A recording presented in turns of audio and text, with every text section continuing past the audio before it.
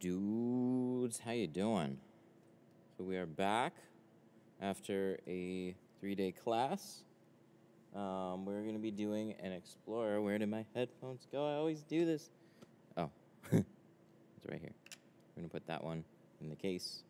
So that should be good. Let's get the camera set up.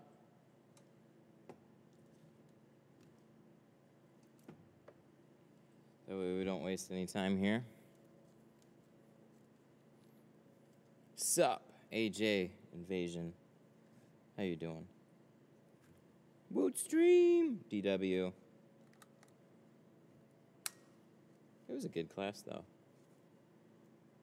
We got another one under the belt. It's a lot. Before the class, I'm like, maybe I could do 8 people. After the class, I'm like, no. But everybody had a good time, I think. At least that's what they tell me.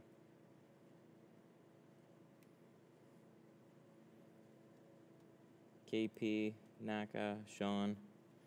How y'all doing? Another Explorer? Mm-hmm. Funny. There's all this... I swear, cars come in herds. I got that from an Impala. So we had this... we would have this trend where we would go without a particular car for a little bit, and then all of a sudden it would be nothing but that car for like the entire day or a couple days. And my favorite was when a herd of Impalas would come in, because Impalas, the earlier models, were like super, super easy. Right up there with like Malibus and stuff. Fusions, old Fusions, Malibus, Impalas, yes, all day. Best place to get a used 3-gallon tank, trying to make my own? I'm honestly not sure.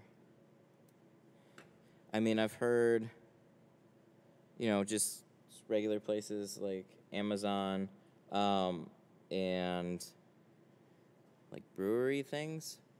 The problem is, I mean, you can usually get by off of something like that. The kegs are typically fine, but you still gotta like, it's helpful to upgrade the fittings, because they're not made for like 70 to 100 psi. They're more like 10 to 20. So the kegs are built to take a lot of pressure, but the O-rings and stuff in them aren't. And then you also have to usually add like a valve stem on top of it to make it more convenient, which mine almost broke this morning. Not the valve stem, the air compressor actually. All right, let's get this last thing up here and we'll get started. So yeah, I haven't DIY'd my keg. You can try searching the Facebook group and stuff, though.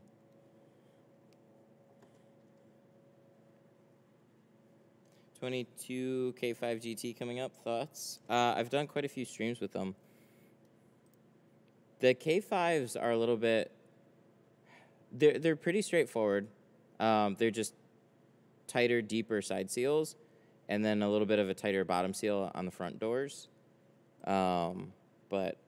other than that, they're and then you got to loosen up the brake light too. I forgot about that. But I have like 3 or 4 live streams with those things. All right, let's get started here. We got audio? Cool. I got a 5-gallon tank, or I built a 5-gallon tank, need 3 for mobile jobs. Oh, well then you should probably know better than me.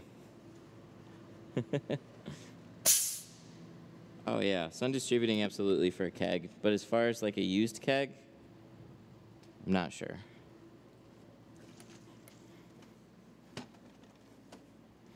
All right, which way do we do this? I think this one goes on the tank keg side, and then this one. So things are going to be a little bit scattered today because I've had 3 days of fun chaos where I put things down and I'm jumping in between students, and I may or may not have everything in my tool belt, but it was fun. All right, so first things first, let's get this prepped. Let's tape some seals, we'll prep the back. Whoa. Good, good, good. These quarter windows are definitely different. Doing ceramic? No, not on this one. We're doing carbon. Still an awesome choice though.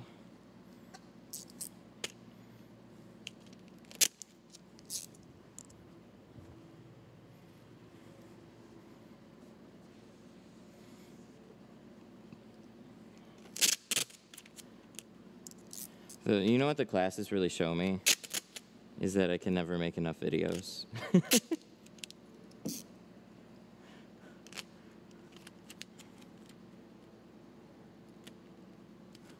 and that a lot of people don't see what I see when I'm tinting. So I'm going to try and make it a point to illustrate things a little bit better.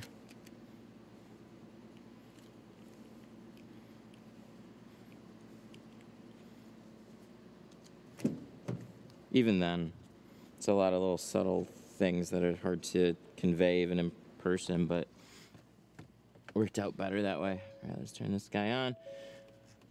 Boo-doo-boo. Make sure that is off.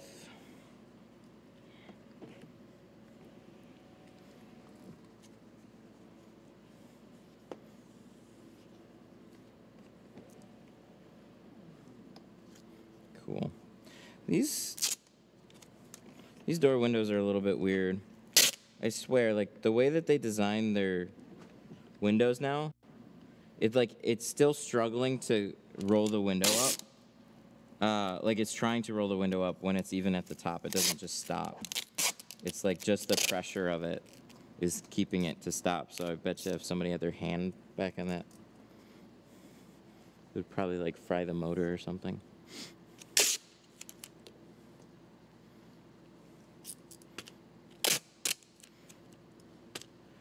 But these quarter windows, these are different.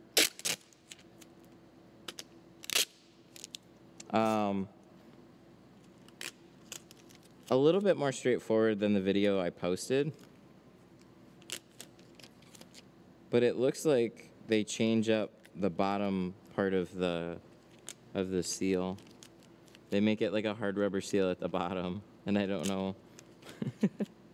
I don't know why some have actual seals at the bottom, regular like felt looking seals, and then some, all of a sudden next thing you know, they do this where it's like a hard rubber edge here. So we have like a little bit we can sneak our film into.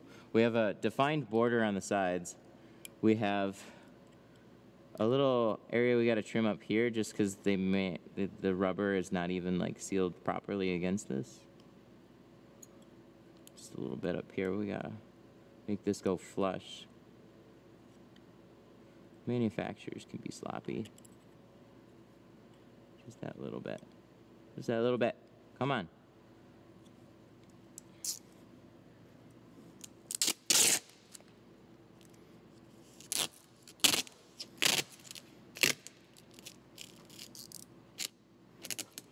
Range Rover. Ooh. Had my first job that I had to walk away from. Range Rover. All the back window's done, but the front doors kick my ass. Range Rovers are tricky. Never fun to have to do something like that. The windows can sometimes be really hydrophobic. And the bottom corners towards the mirrors can be super tight. So I've seen like a hacky method to get the seal back, but the seal is actually connected all the way around. So like you go to pull the bottom seal out to make some space, and it's connected to all the sides and the top and like part of the bottom. Like it's kind of crazy. So what some guys have done is they will take their knife and actually cut the seal away from itself. Like they'll basically like separate it so it'll still fit in the bottom nice and snug, but it won't be connected anymore. I don't know how I feel about that. I understand doing it.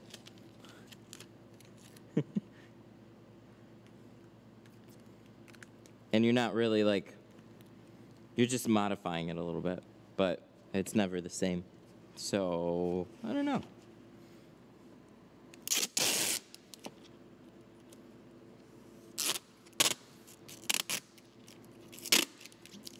But yeah, the windshields and side doors, front doors are definitely fairly unique on those.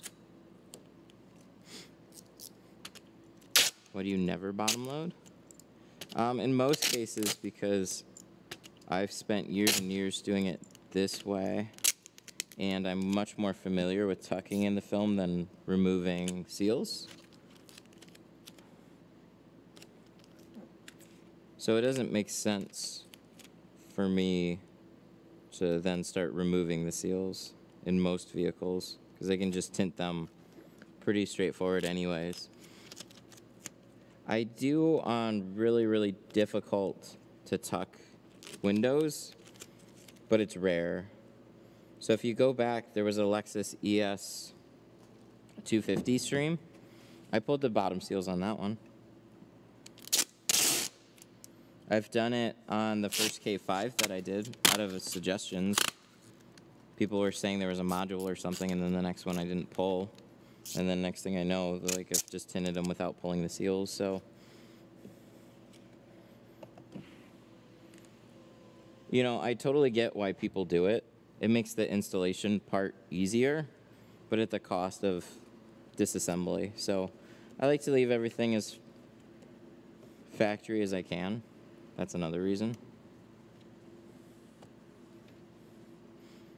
But like at the class, it was interesting because one of the guys, he was a body shop guy. He takes cars apart, he puts them together. He's been doing it for like 15 plus years. And I told him right off the beginning, I'm like, okay, I don't do this in most cases, but since you're more familiar with pulling doors apart, installations might be easier. Like, I'll teach you a two-step method, but installations for you, you're going to be much more confident in disassembling a door because you do it. So if it makes sense for you, then go ahead and do it. It's just not what I do.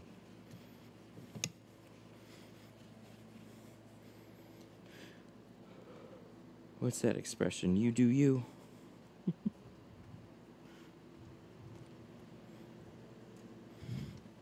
All the extra squeegees, everything's all over the place right now.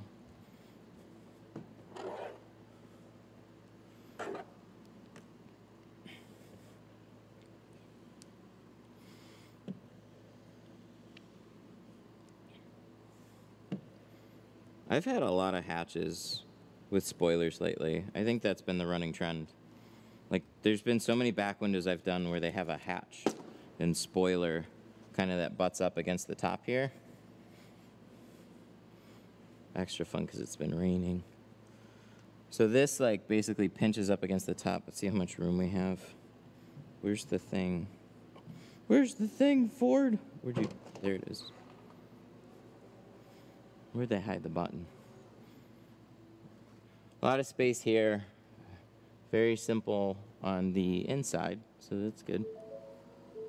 But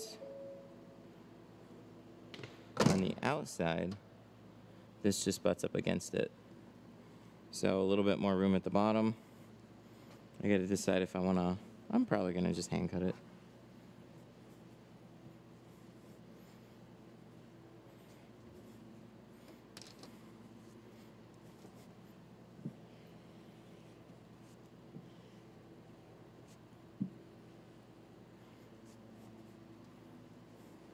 Just did a 35% windshield, love it. Nice, that's cool.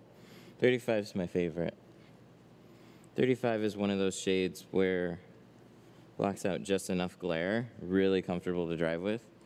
It's just a little, like, looks really dark, so it draws a lot of attention. Tips for an MK6 Golf?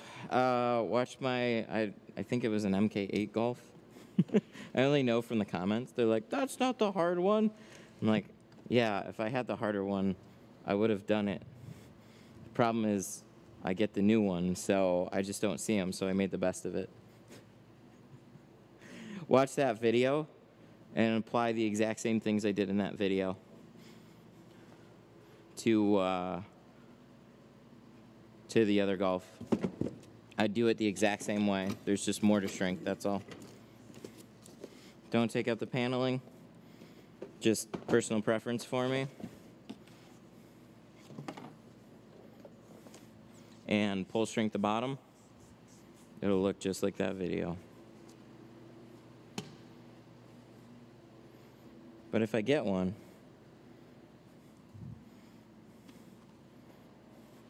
yeah, we'll cut. And then we'll do a installation. If I get one, I'll make a video.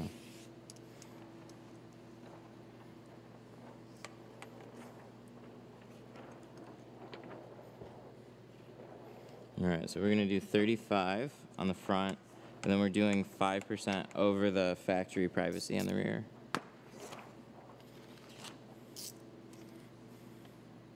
Should probably change out this blade here. Do I have an extra one? Ooh, I do.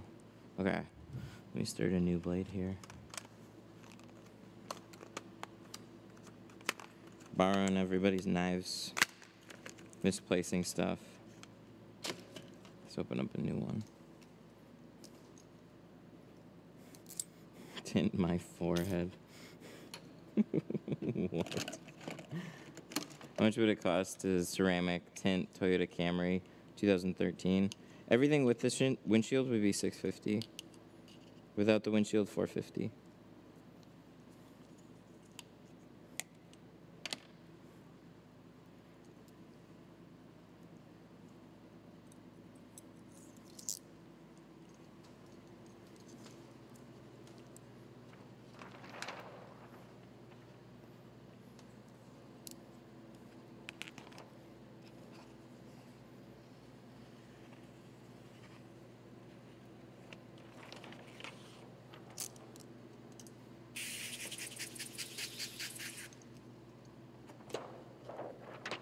Oh, hail the mighty Tint God. Where? Where is he?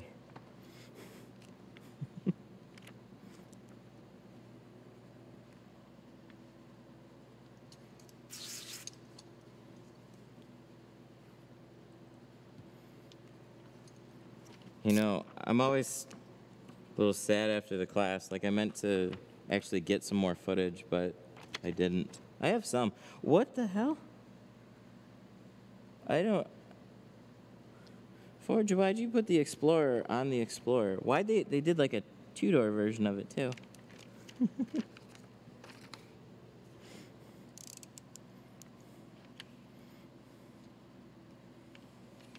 I guess that's better than sound screen.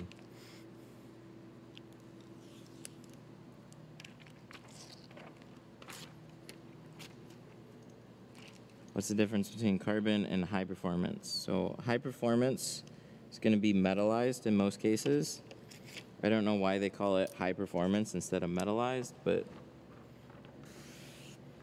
that's usually what it means. NR is non-reflective, HP is high performance, but NR is usually dyed, HP is high performance, that means metallized, and then hold it in front of a heat lamp and see how it compares. Carbon typically is going to do better. But it's all different price points of offering the same thing. The main thing that you get with a better film is, well, I mean, if you're starting real cheap, you get stability, but you also get heat rejection.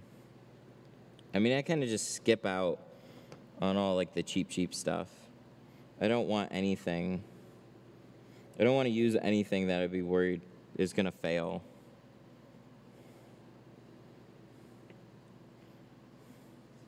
It's 15% on a windshield too dark. I wouldn't do it in 15.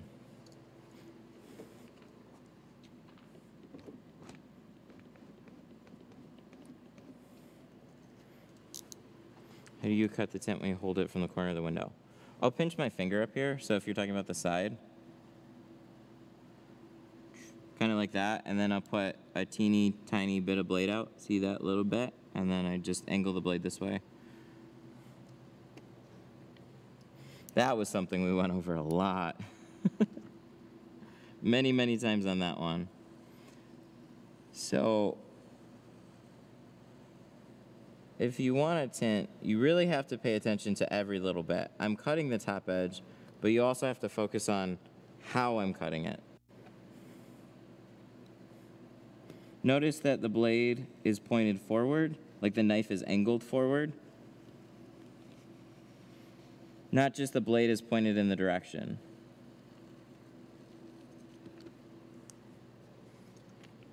Little things like that. That I've noticed is probably a main reason for the people like to take a class. All those little adjustments and stuff, really, really helpful. We have a responsibility. We have a responsibility to not put shit like that out there. Yeah, I agree with that. You know, it's like bars over serving somebody. There's just a point where, you know, you're always going to be able to find somebody that's going to do it. But I like to think sensible people, it's not that it doesn't look cool. It's like we have to be buzzkills, though.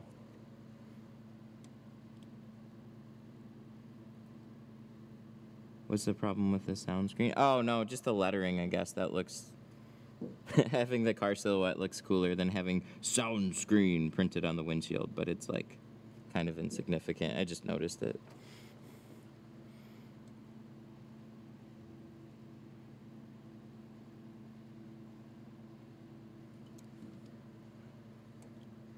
Unless they do that in another spot.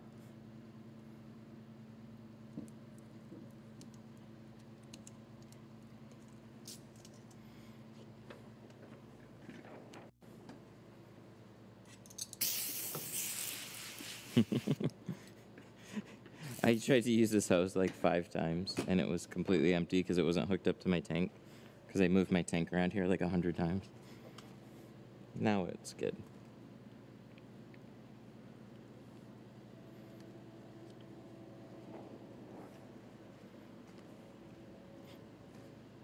I have 55 and it's way too late for me. Gonna drop it down to 35. Yeah, I like that choice. And even 35, there's gonna be like, don't get me wrong, there's times that you feel like 35 is light, but that's in like bright daylight. Then it becomes nighttime, and it's like just enough. But there's a lot of different people that watch these streams and get their cars tinted, so, you know, it's not that, like, however you're driving, it's not that, like, you couldn't see with a darker film on the windshield. As a company, it's kind of nonsensical for me to do on a lot of cars. It just puts myself at risk and possibly endangers people because they think it's cool, so sorry, I gotta be a stick in the mud. How do you decide your prices on cars within the type of tint? I've just kind of been around a lot, so I kind of structured my pricing based on other places that I've tinted for, and just trying to gone up from there. So it's a healthy thing to do, is just kind of call around, see what other people are doing, just so you can get a good gauge on like market value. If you wanted to, you know, like, hey, I've got this 4-door car, all the sides in the back, and then adding like a full windshield, and then, you know, some front doors. It'll give you a good gauge of where other people are at. So when you want to charge $1,000 for a job, you know, somebody's called a couple other places, and then they call you, and they're like, what? Doesn't mean you can't. Just a little bit more challenging to build up a base there. All right, what do I need? I need 5%.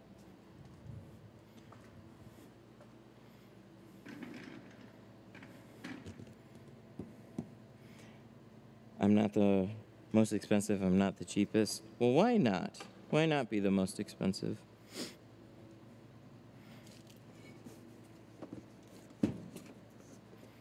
It's just if your customer base can support it. Usually it's something that's built over time, but your pricing earlier on will set the tone for a lot of your future clients. So just, it's much harder to work up from $150, $200 to $300 or $400. But if you start a little higher, and that's where you want to be,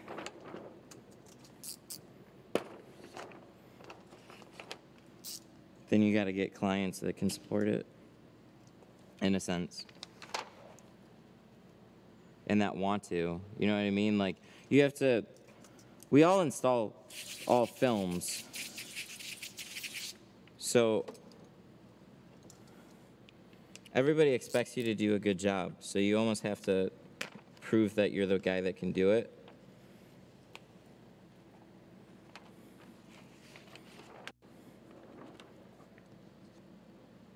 And then bring it. Along with a good experience.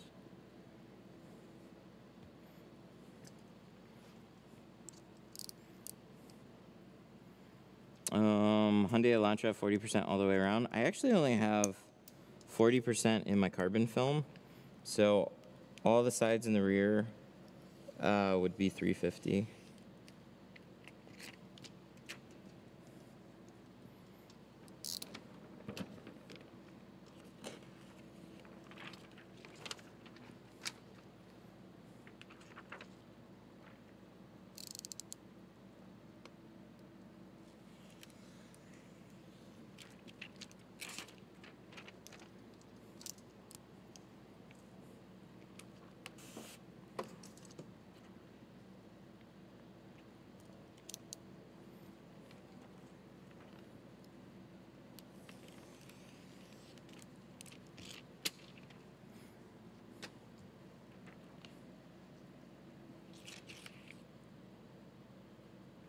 Do you have any experience with flex film? Yeah, not good ones, unfortunately.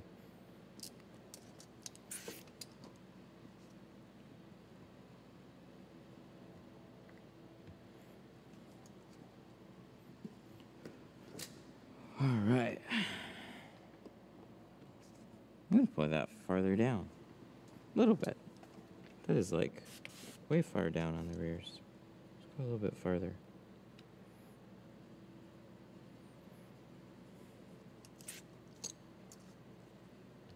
So when you're trying to decide how far down to pull your tint, look at the inside seal. Look at where it is in relation to the outside seal.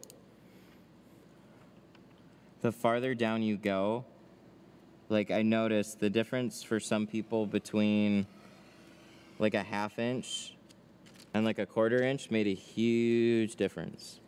So if your bottom seal is only a little bit down, go just a little farther underneath it. Don't try and kill yourself in the beginning, because then you just won't get anything tinted.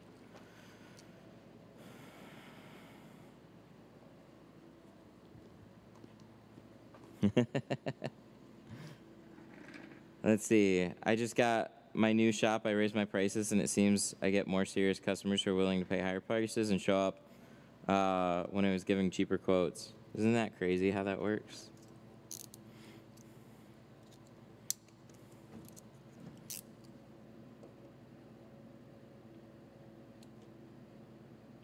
Price. I learned this the hard way too. Price doesn't create, like, cheap prices create really bad customers. Not all of them, like, and that's what's so bad about it, is like there are good people that aren't gonna hassle you, that just want a nice inexpensive job. The problem is there's so many more terrible people in that category that just don't give a shit. So if we're to run any type of a business to sustain what we want to do, we have to dig out of it. It just doesn't make sense.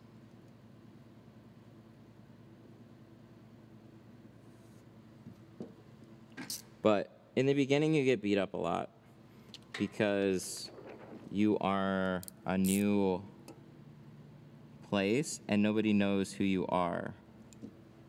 So you're not just gonna open your door and expect people to get there. Like, hey, my shop looks just as pretty as theirs, or whatever. Wait. Oh shit. Oh shit, I did that thing. That should be good. No, wait, I'm okay. I thought I flipped my pattern upside down. I didn't. I just did it backwards. The nearest tint place only uses a plotter. They don't hand cut at all. So you can do a lot of marketing on precision.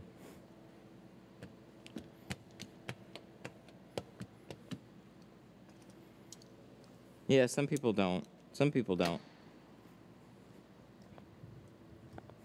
It's not that you can't run a good shop, but those little differences there. It's nice. Can the front windshield be tinted? Yeah, absolutely. Okay. 1 second. GoPro. Canon. Sorry, I gotta tighten this up. It keeps flopping over, and I keep adjusting it, and then I remember I gotta just tighten this headset up.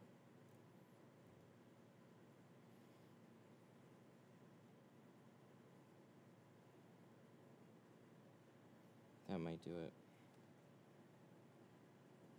Unless I just made it worse. I think if I pull those back, it'll fix it. God, my mind doesn't work this way. Oh, this one goes this way, that's why. Okay. The top one goes backwards, the side one goes forward. And then that should balance out the headset tightness. There, that's better. That's snug. Alright. GoPro. Have you done a 98 Crown Vic before? How hard is it? Well, it's definitely not fun.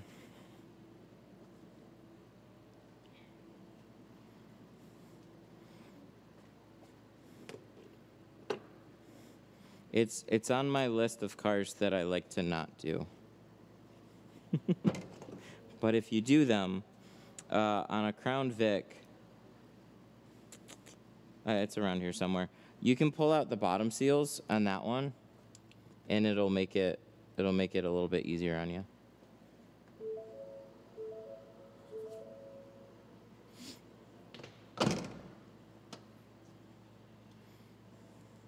See, I don't know if you can still see that, but up here where my edge is, I'm just gonna round this out below that.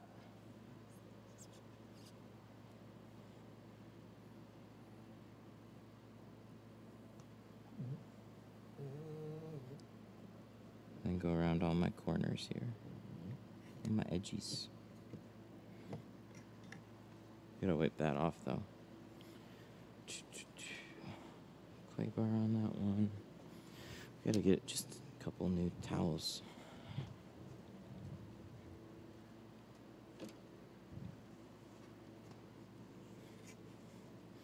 This wiper likes to hold water, especially on a rainy day.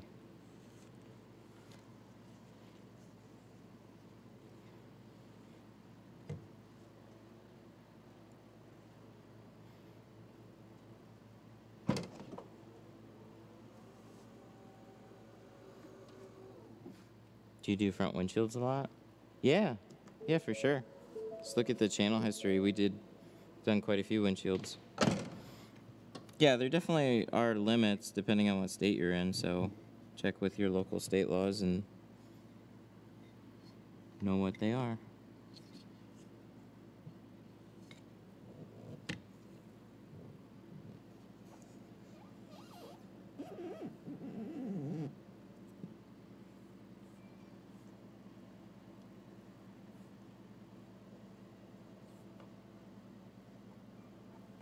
All right, there we go.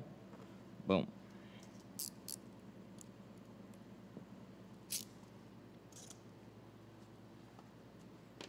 Everything all the things. Everything's missing.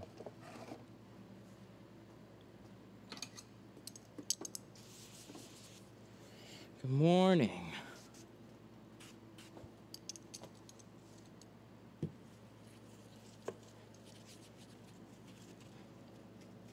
I'm still waking up. It's early. It's past 10, so it's early.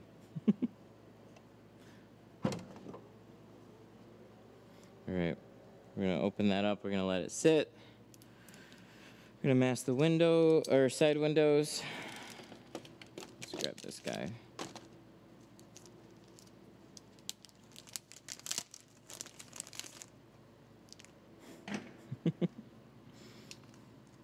Yes, it's definitely pre-recorded. Do you often take off the third brake light on back windshields? No, not usually. If they get in the way and they're easy to take off, yes. But in most cases now they're built into the deck lids. So you're gonna wanna just kind of tint past them.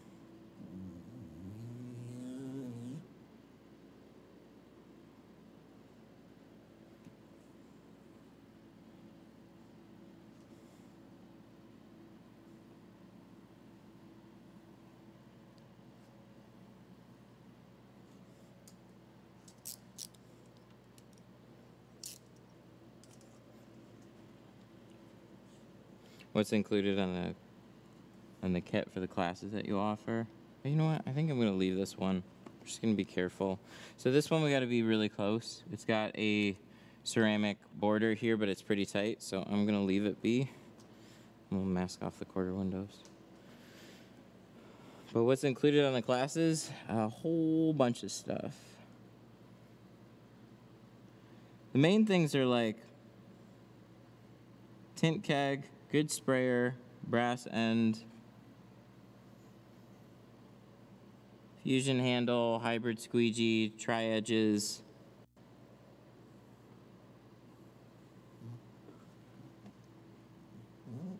Everything that you pretty much need minus a heat gun and like obviously a lot of extra specialty tools. Stuff to basically do like 99% of jobs. Heat guns, I noticed, they're super personal preference. Some people really like the Wagners, and they liked how light they were.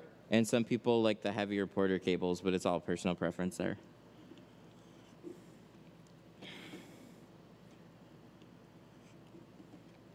Class includes free house, free car. Yeah, right. How much overlap would you recommend when dealing with a ceramic border? In most cases, about 1/8 of an inch. You just want to get over enough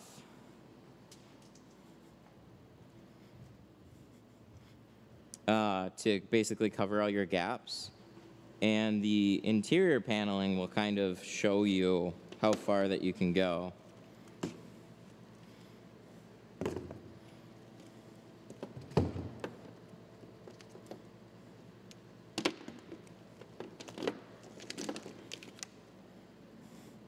We popped some breakers.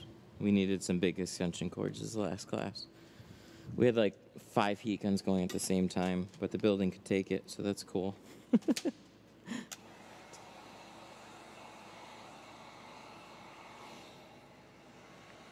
I'm trying to get my prices right to make money. Oh yeah, we all are.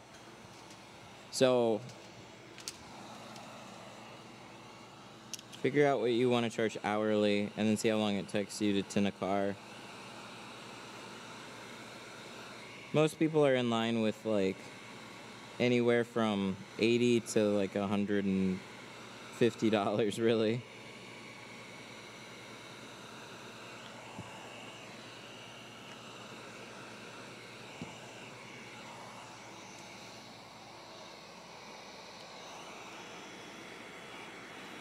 But that being said, people are all over the place.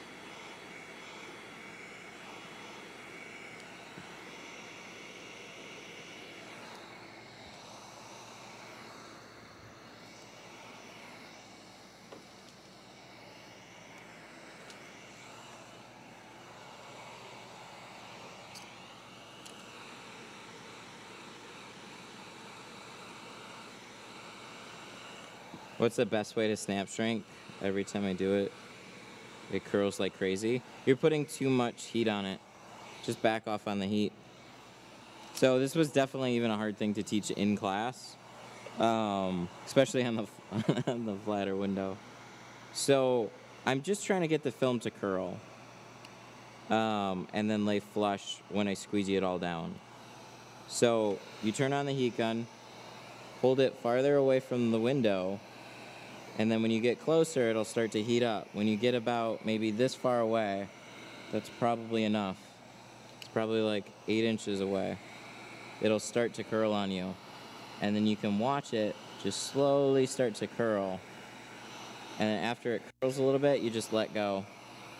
And then you can pull down from this side, and you'll see these little like tension lines. All you're trying to do is create some soft tension lines. And then when you pick the film back up, this is usually a good picture of what it looks like when it shrunk. And then it lays back down. So if it's super curly on you, you're doing it way too much. It's a subtle thing in most cases. The more curved the glass is, the more you have to shrink it. But most door windows you don't have to shrink very much, so that's why this is just a simple, quick, and efficient way to do it when you get the hang of doing it.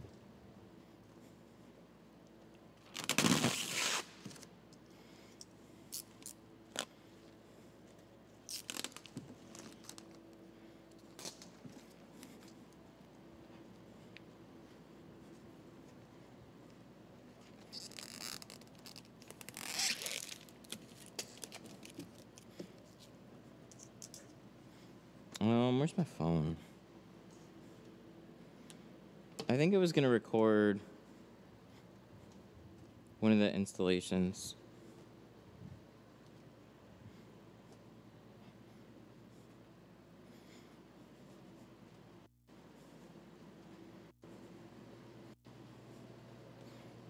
So let me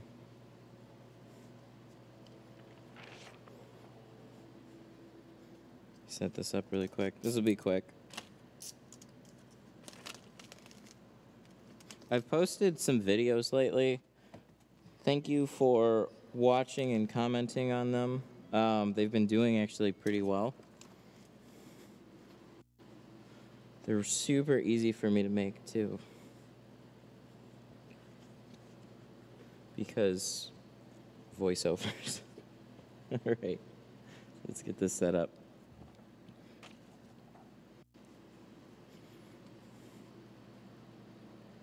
So I'm going to be doing this.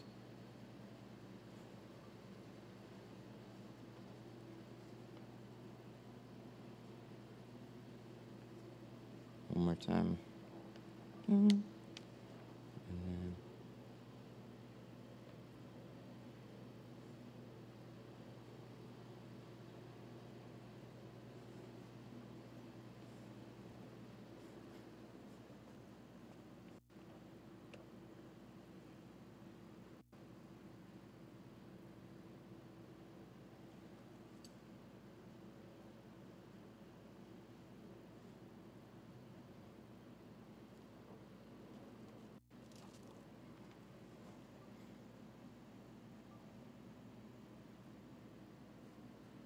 okay, there we go. So we'll get the, pop the camera over there, we'll get the installation of both sides, and then I'll make it into a door video. I noticed those are very lacking on my channel, so let's get this set up. 2 seconds here, don't knock over my coffee.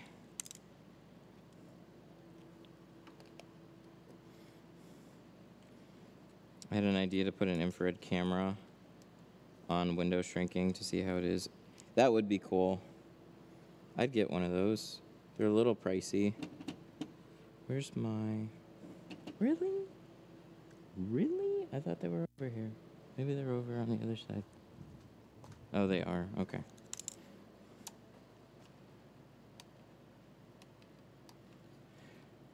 So these are some really simple things. It doesn't look like it's convenient right now. There we go. So this is a quick disconnect plate on my camera, and I had to buy a metal cage simply so I could get to the battery door without having to take this off every time. Anything that I can do to make this more efficient has helped out a ton. Oh my God. Can't even tell you. Watch. Just easy peasy.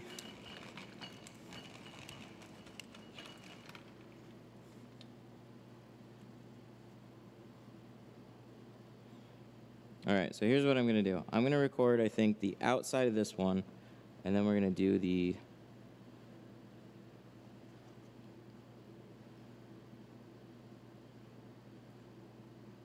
We're going to record the outside of this one, and then we're going to record the inside of the other one. It's the old YouTube trick I used to do. Make life easy.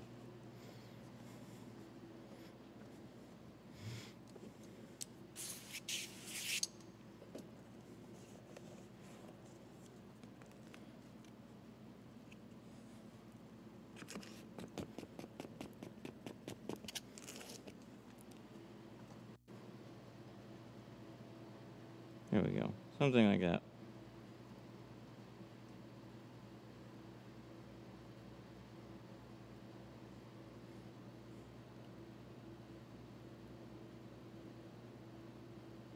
Got it. Ba-bam. Carbon Plus. I've used it, yeah. I really liked it. It's got a great color, shrinks fine. Oh yeah, the only issue I had was some sticking issues on the inside that I need to put a couple more pieces on to double check. But the heat rejection is really good too. Slightly unsure if it's as good as Pro Nano though. The numbers are look really good, but when I tried it, I'm like, I swear there's a little bit more heat coming through.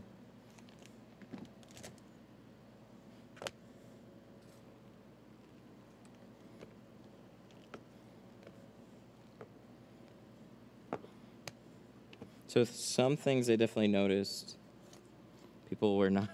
So try it just too. You got this side, and then you got this third side here that's kind of weirdly shaped. Only use these two sides. Never use this back side here. I actually noticed a lot of people doing that.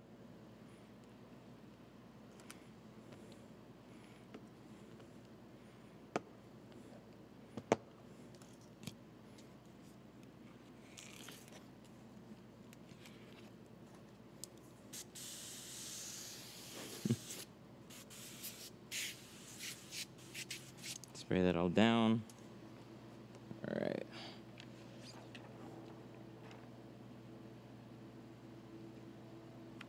Put it up there. Tack it. Let's get out of the camera way. So we're going to pull it.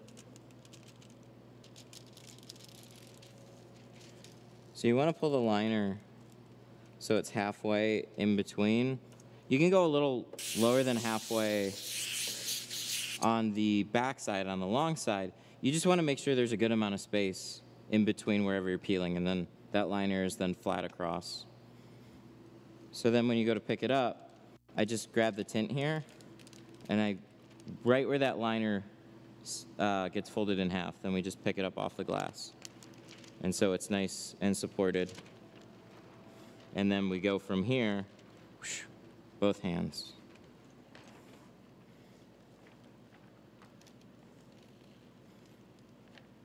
Roll it up on the glass here. I'm just worried about this front edge. So one big thing that I'm going to focus on is that little side edge right there. See that?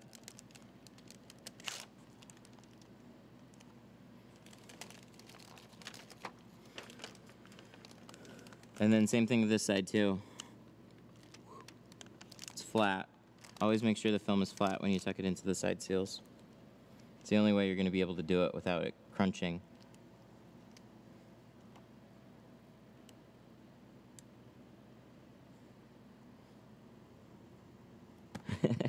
Biting the tint to separate it from the liner's industry standard. Some people are good at flicking the corner with their finger. I've been hit or miss. Sometimes I can get it, sometimes I can't. That way's been more consistent for me, but some people do it completely opposite.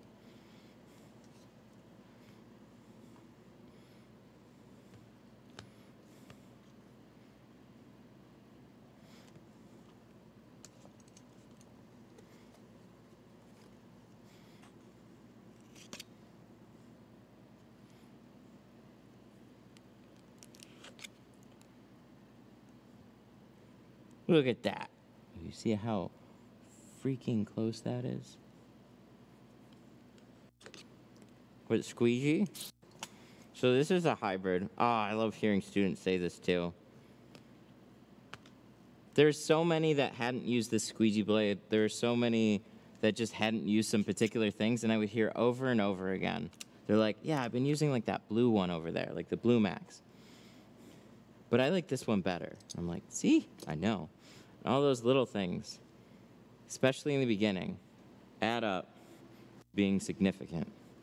They're not going to make or break your job, but they can definitely help you out. All right, we're going to let this dry a little bit more before we roll it up, especially because it presses pretty hard against that top edge there.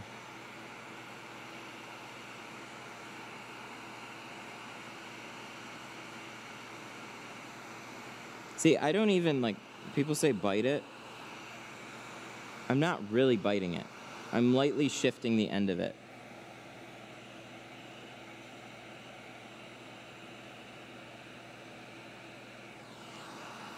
But it takes, like all these steps, it takes time and practice. So just grab a piece of film, cut it into a lot of little sections, and then munch on it for lunch.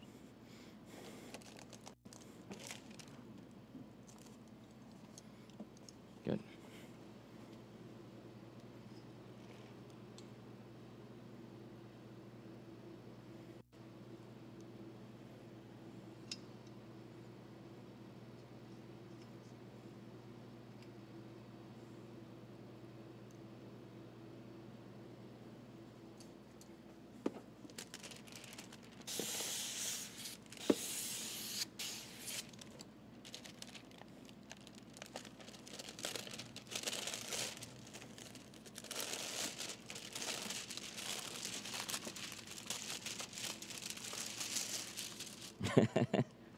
I'm actually doing that right now.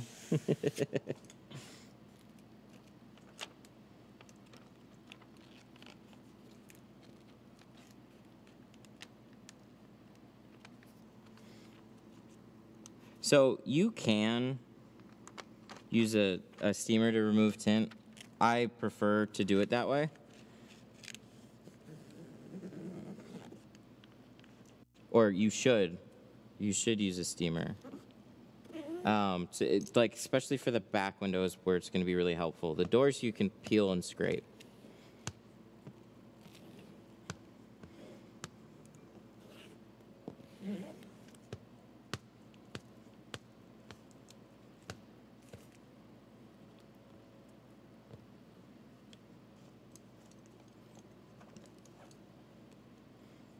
Let me change this guy out. Feels a little rough.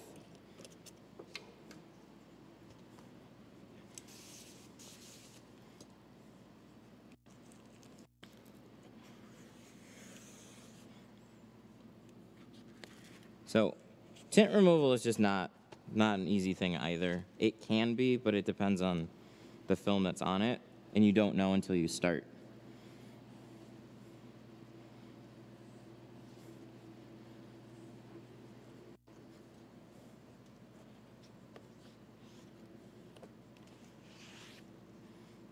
But look at it this way. A shop would charge you quite a lot to do a tint removal.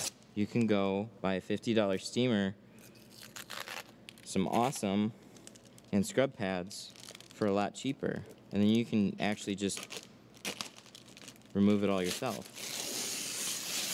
It's just going to take a lot of labor to do it. So even if you're spending money, you're still saving money on it. You just got to spend some money. and then return it afterwards.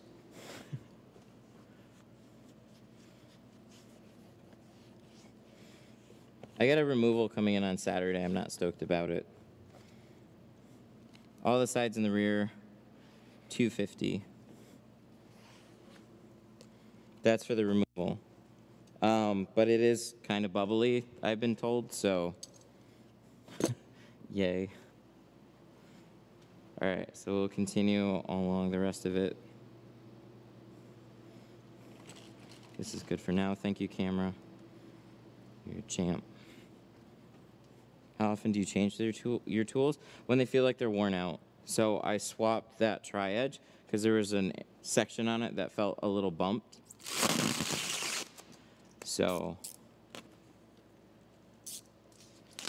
I got rid of it. So, oh my God. Hang on one second. I didn't even notice. Hang on. Canon. One sec. I didn't even notice something.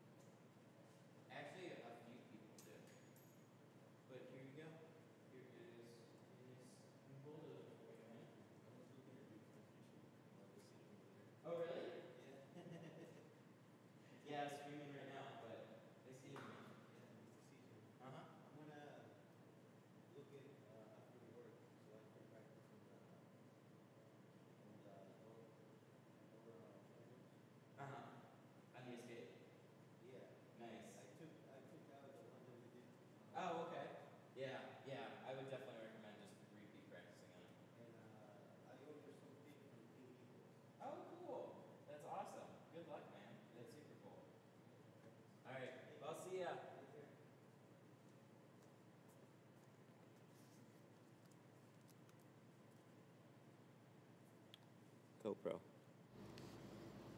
One of the students just swung by because he left his jacket here, and I guess keys to his car was in there too. But he was waiting up front for a little while. I didn't even notice.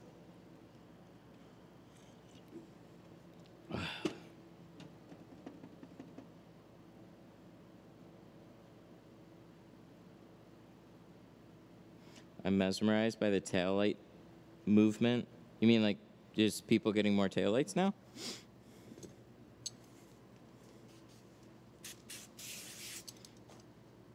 I get questions here and there about it. I just don't do it.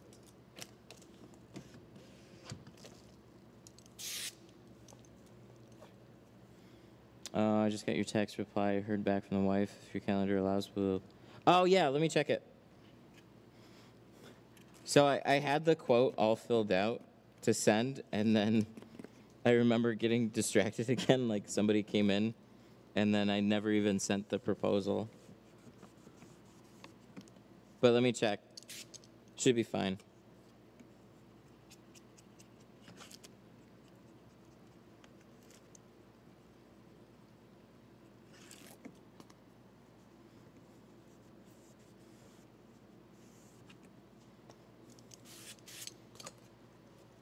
No worries, you're busy right now. Check it later. Thank you. It's always that, like, when you start splitting your focus between 100 little things, like, so many little things get dropped. At this point, like, there's days where I'm like, yeah, there was no problem. Everything went fine. And then there's like a handful of days now that is like, ah. That means I need to get some help.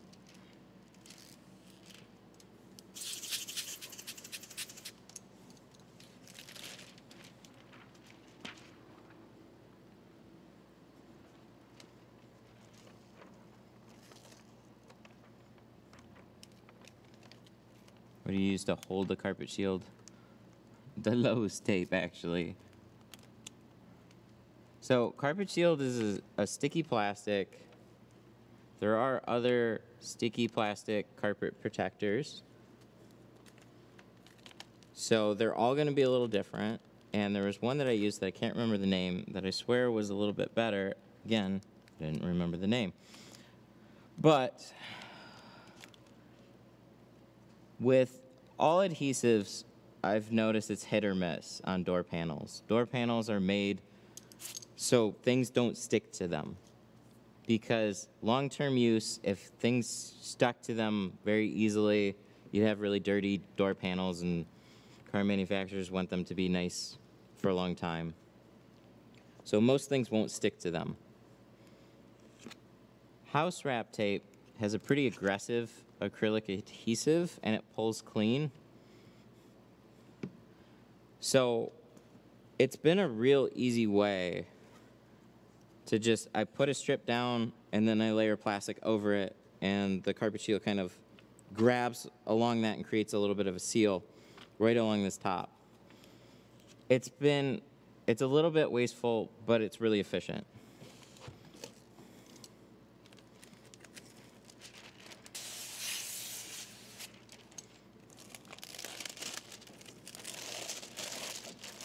You know that like 3M painter's drop plastic that comes in a roll? If you could have that with a tape that wasn't painter's tape, that would be a better solution, I think. Or a physical like shower curtain type cover that you can put over it. It's just always been kind of annoying to try and tape the top edge of something that is, you place it and then you tape over it. It's always been a little bit annoying for me to try and do that. So the quicker way has been this. So I just thought this was kind of a funny solution, because for me it works well enough, but I think there's got to be a better solution out there. But everybody, so many people just see that and they're like, yeah, I'll do that. So then this solution got way more popular than I thought it was going to be. We're too busy tinting the cars to try and figure something else out.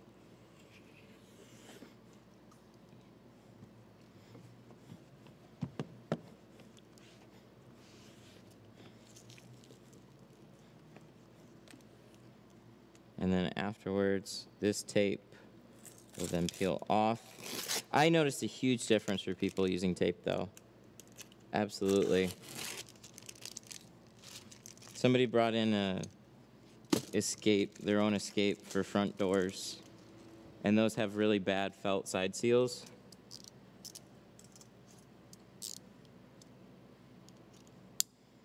And one side was taped, one side was not. The side that was taped was infinitely more cleaner on the sides.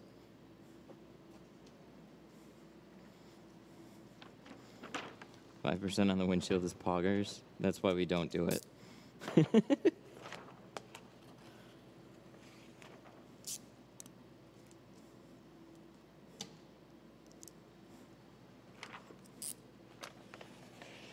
Poggers.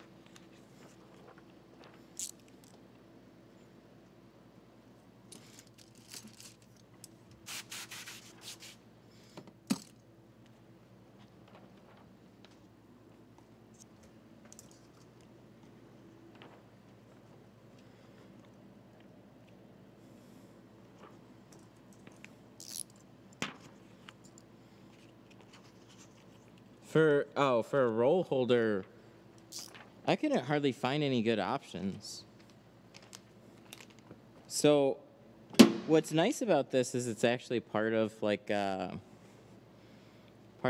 garage closet system.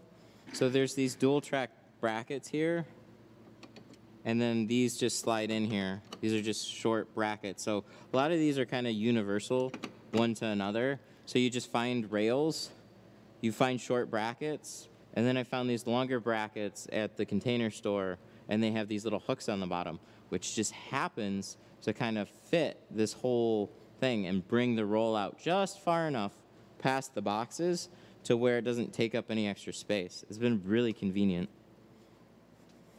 Oh yeah, I need I like it a lot.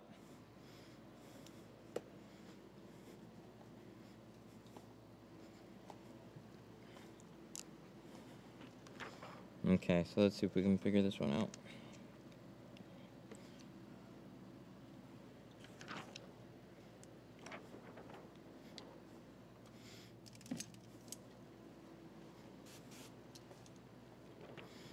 So this one is very different from the last one that we did. This one we just have to be a little bit more exact about our cuts, and everything should fall into place. I'm not liking that though. Let me make that straight.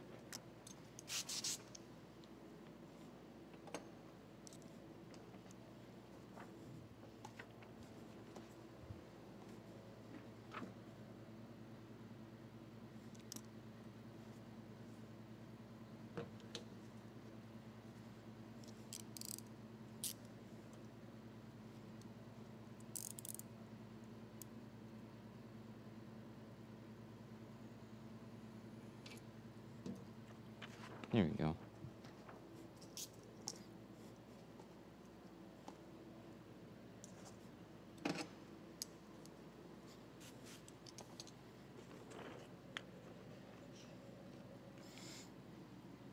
Let's pull this down.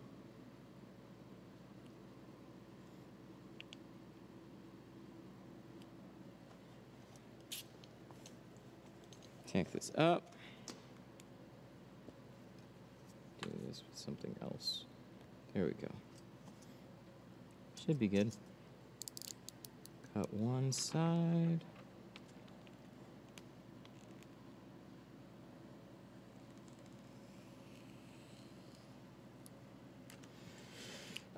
Flat glass classes, I don't know actually. Automotive is kind of even underserved, it seems like.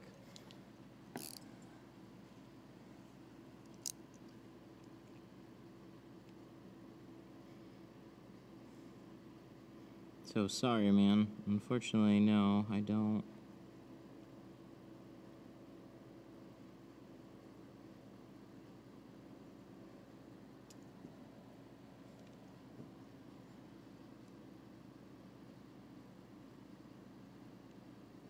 Flat glass, I think, is easier to train for, too.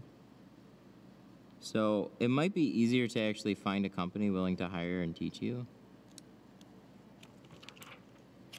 There's usually bigger, I've noticed, just talking to people, I've noticed there's bigger flat glass crews than there are automotive crews. Automotive is like the first thing most people jump into. XPEL has a flat glass course, but it's probably for like XPEL dealers, so. I mean, it's worth looking into though. But usually their programs are only for their dealers, so.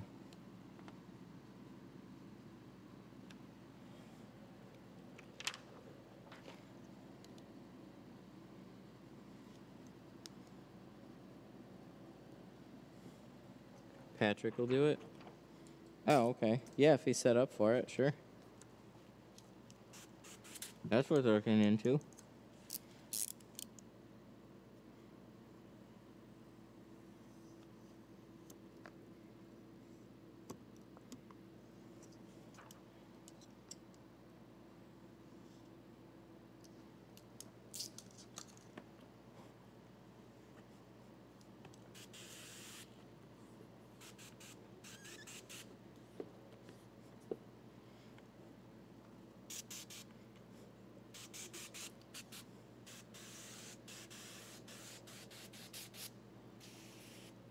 All right.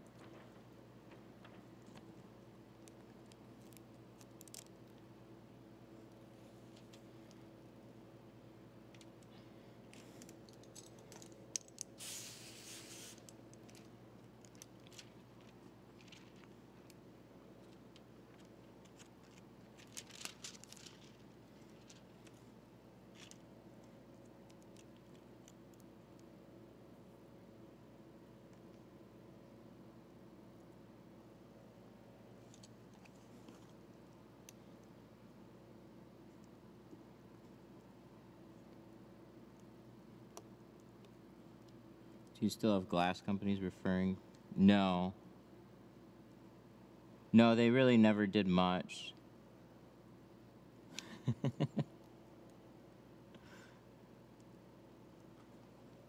They did a handful of times, and then it was mostly for stuff that they want, like, and this will still happen. It's for jobs that they don't want to take on themselves, but they have a good client relationship with. They'll refer them over my way. So we did like an Audi like A7 or something. And he's like, my guy, you can't do that car. But I know you can, so. I'm like, I hate you. Ugh. Why do this? I think I gotta recut this. Maybe I can shift it over. We'll see. This one's tough in a different way.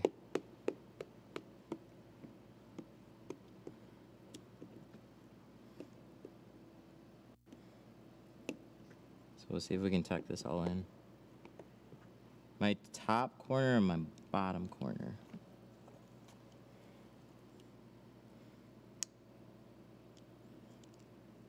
Ah, so close. Yep, it's just a little wide, I think.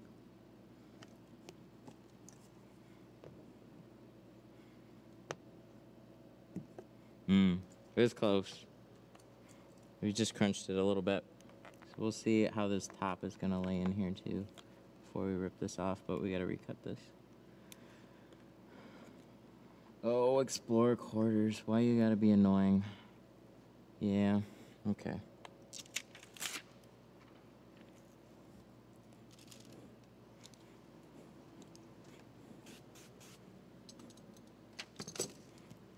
Business phone numbers? Look up VoIP.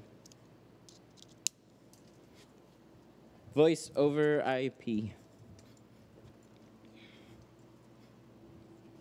Yeah, we gotta cut off. Huh. Do we not have a short roll of carbon? So that kind of changes up what's going to be available for the back window.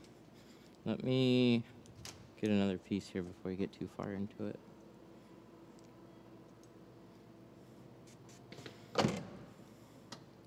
So VoIPs are super handy for your business. They have, you can get physical phones along with internet phone lines, so they'll go right to your phone.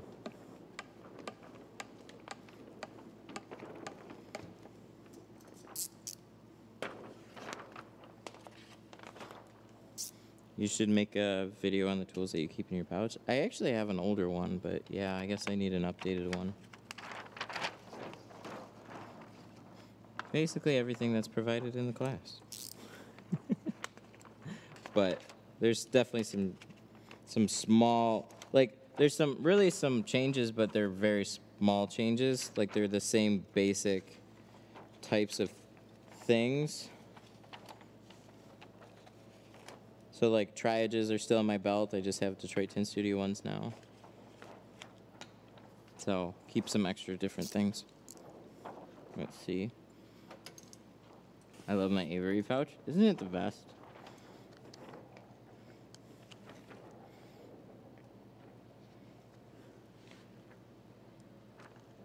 The Avery pouch is awesome.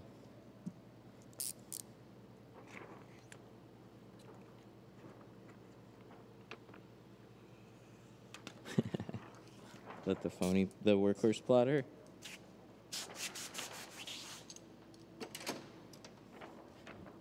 Maybe. It's probably a smart thing at this point, but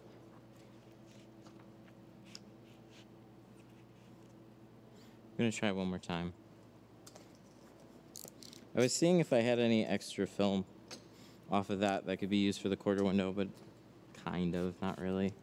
So let me do that. Chop off another piece.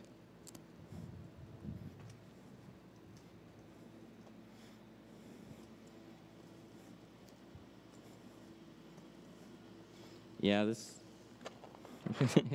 One thing about Explorers, they like to make very unforgiving quarter windows, but they went okay on the side that was difficult last time, and now it went difficult on the easier side. Go figure.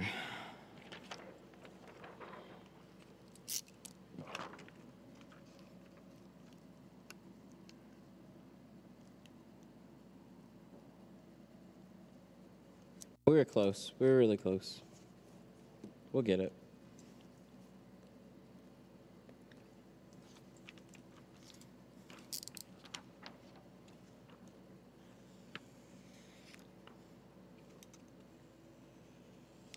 Let's make a couple small adjustments on it. Mostly the width and the way that this cuts straight down.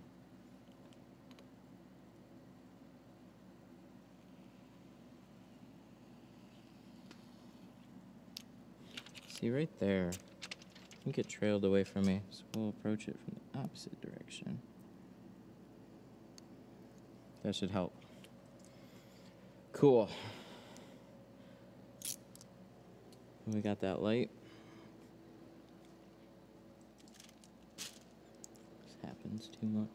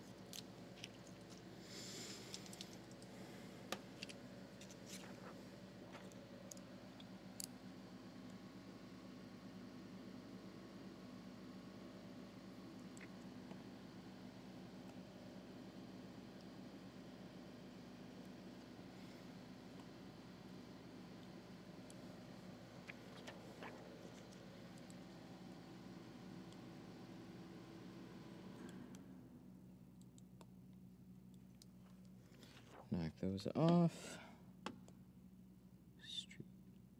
Straight. So we hope this is it. Looks pretty good.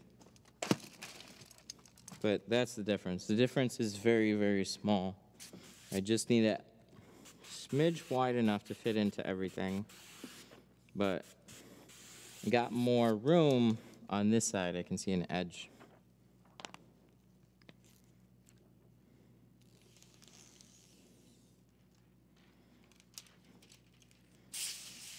But on the rubber edge,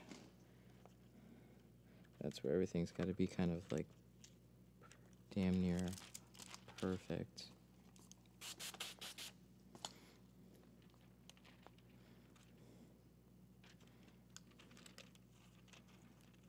Get out of here, liner. What are you doing? Why are you making it difficult? Thank you. So if we do it right, when you get it perfect, you don't fight with it. But the trick is getting it perfect. There we go. That's it. You see that? Now there's no bunch up on the sides. All my gaps are covered, and that corner is not even bumped up. So now, I'm a little nervous I'm going to mess it up at this point. Because last time, got a little carried away with the squeegee too, where it shifted while I was squeegeeing it.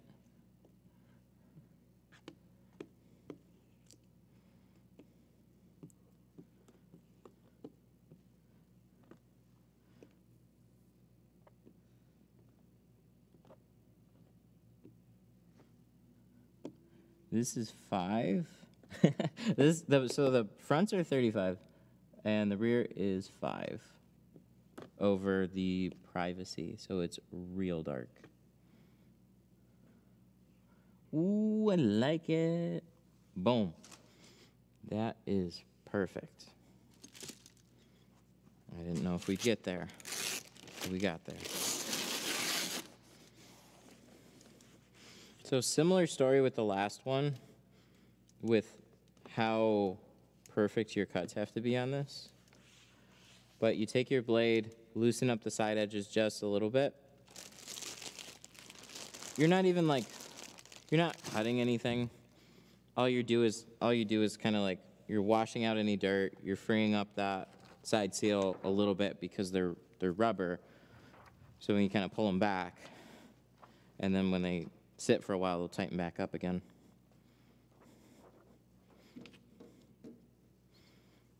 Now we just got to do it again. But that went well.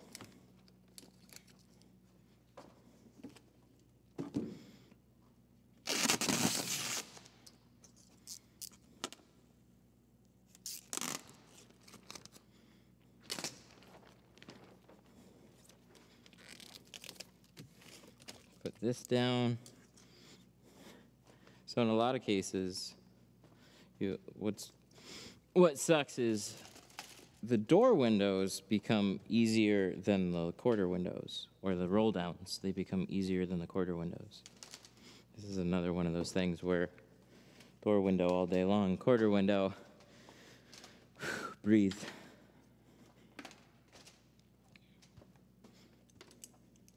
But we can do them.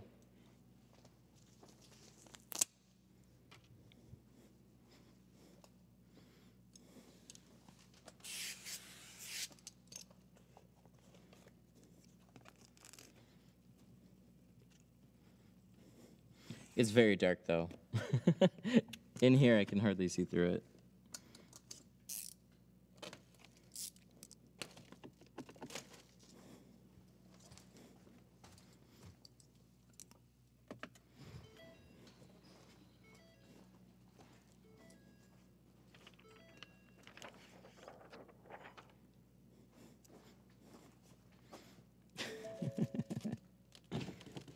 Everybody asks how I can see. I say I can see. I got used to it. You guys. 5% gang. 5% darker.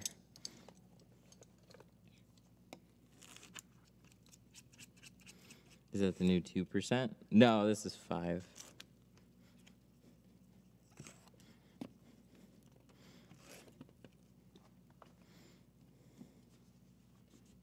It's just over the privacy glass.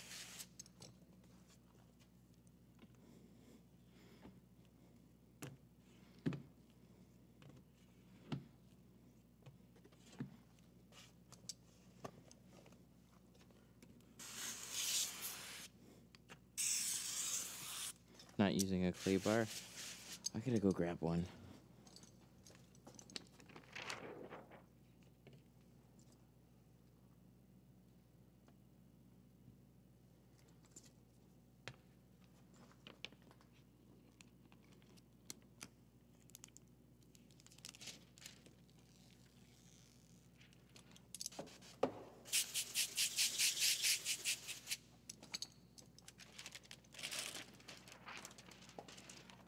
What's wrong with the red gator blade?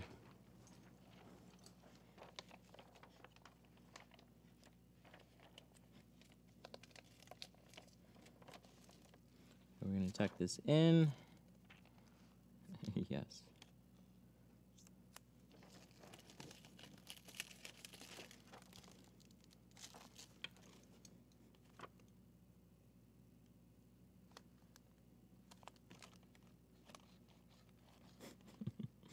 This is like, there we go. I was gonna say, this is like one of the dumbest things about tint, I swear.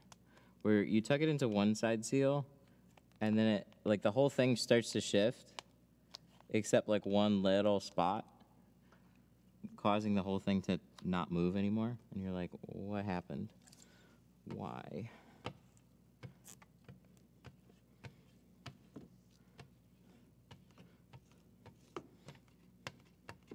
But it's always just one little spot.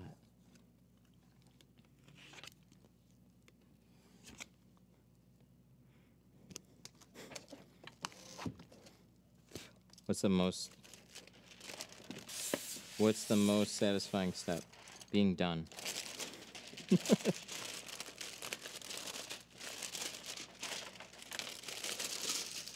I mean, you work up some type of a confidence with all of this to where, like, yeah, that's not going to take me long to do. I know what I'm doing. But what really stresses you out is, like, on the windows, like a windshield or whatever, where there's a lot of work leading up to it, and you do the best you can, and then you still fail at doing it. So every time I do a windshield, I cross my fingers that it turns out nice. And then when I'm done, I'm like, oh, cool.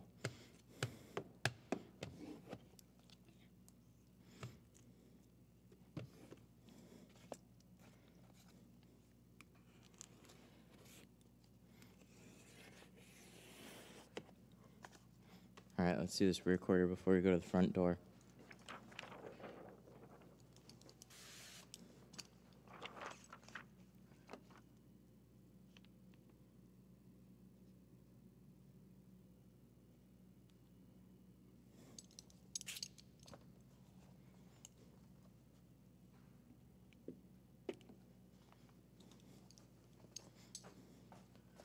Where's my light?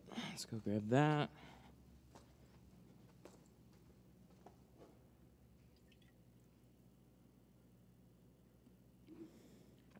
I saw a couple of your students at Sun Distributing during Rick's Live. That's cool. Yeah, I tell all of them, if you can make the time, head out there.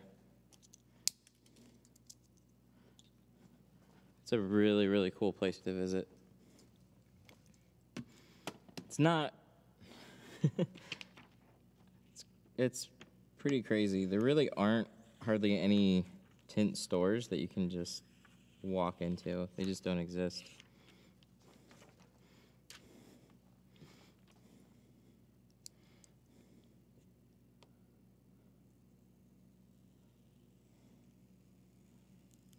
All right. Continue. We're gonna change this up.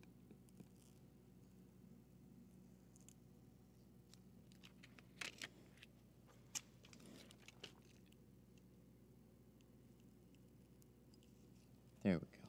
Nice. That should do it.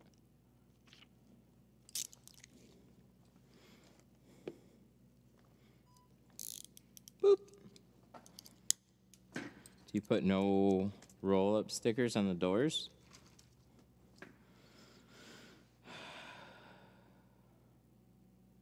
Oh. I'll put tape over the switches if something happens. So here's the thing. In most cases, you can actually roll down the tint same day, and you'll be totally fine. It's just everything's going to be a little wet.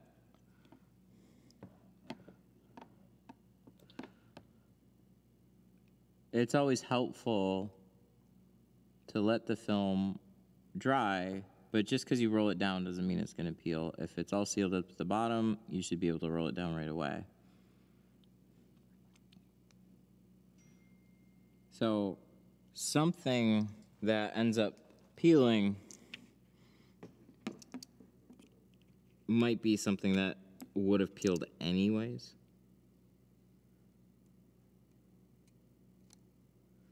But it's no fun when it happens. I used to be a stickler about it.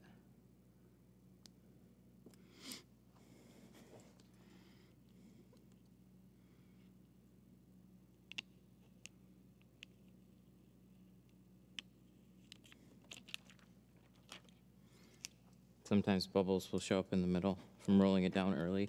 Yeah, that's one of those, like, it just needs to be sealed down right.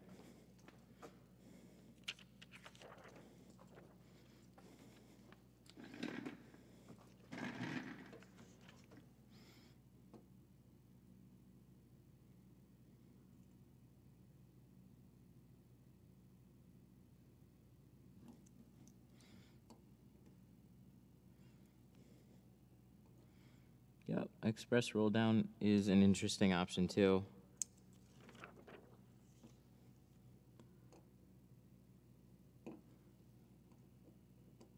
Protection plans, express roll downs, any of those things. They're definitely interesting options. You can do them.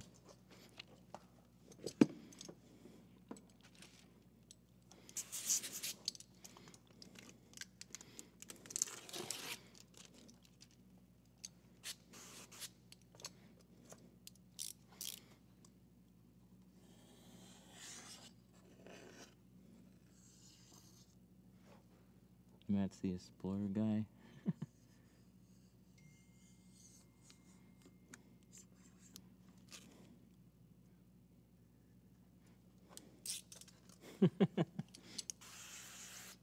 Yeah, we've done a few. I'd love to do more Explorers. I just don't get asked about them. It's one of those super popular vehicles that I've hardly done front doors even for. So many more F-150s, Escapes, everything else. It's not a lot of Explorers. I don't really know why, but this is our second one lately. I know I've got a third one that's going to get lined up soon. And then after that, who knows?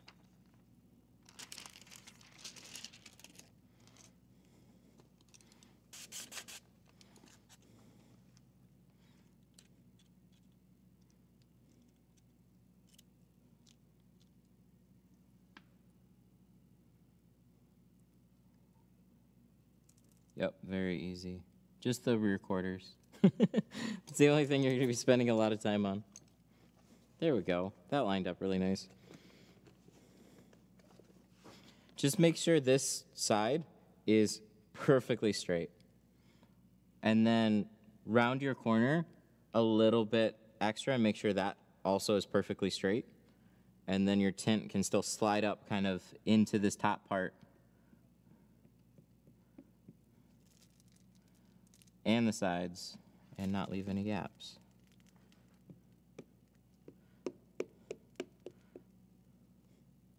So they're tedious. Difficult if you want to move fast. You gotta just kind of, you gotta slow down like a little bit.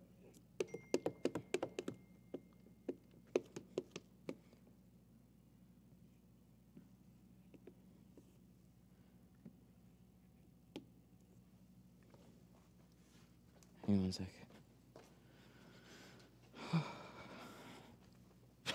Bringing the police car to play with the lights. No.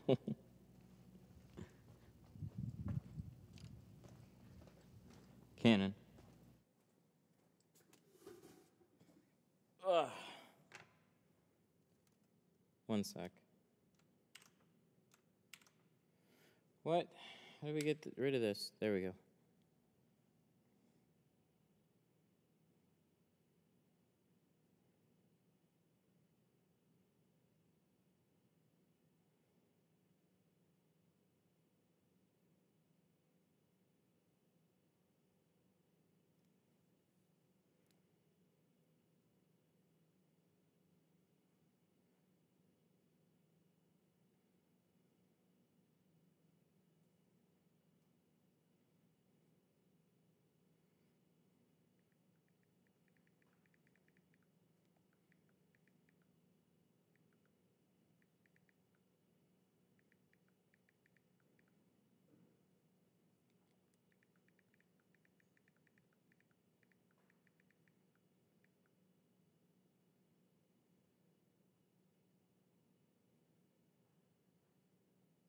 Okay.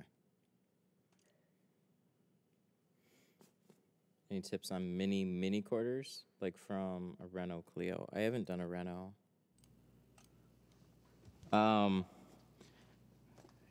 Unfortunately, a lot of really small quarters are just difficult.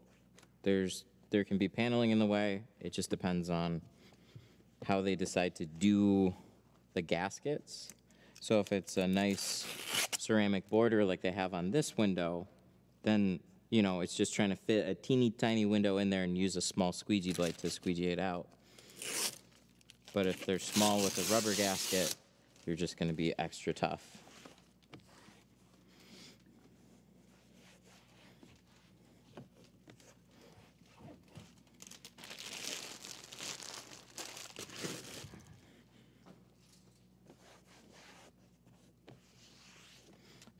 Yeah, yellow turbos, those work.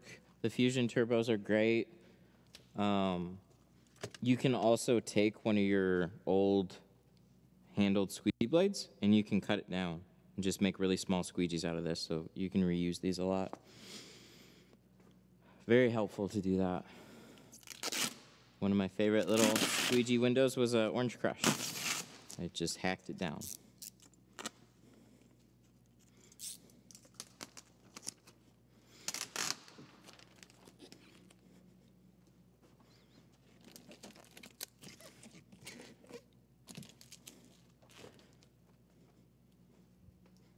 Are you shorting Netflix? No. I wouldn't short anything that already fell that much. If anything, you buy the panic and wait for it to bounce back up. But I don't really like to play guessing games with that, so.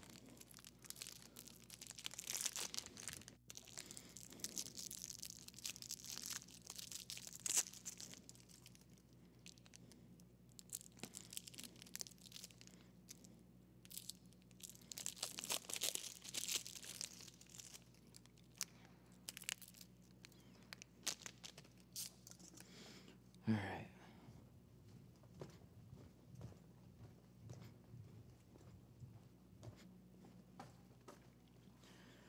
So, we got a little sticker here. We'll take that off. I'm going to move the camera over here too, and then film the inside of this window. Hopefully that won't be annoying, right?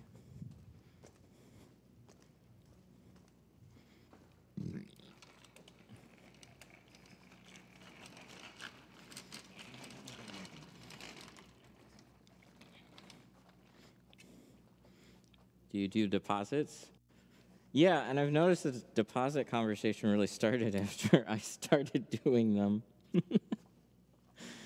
So many more shops seem to be doing deposits now. It's fighting back on no-shows. Here, let's do this.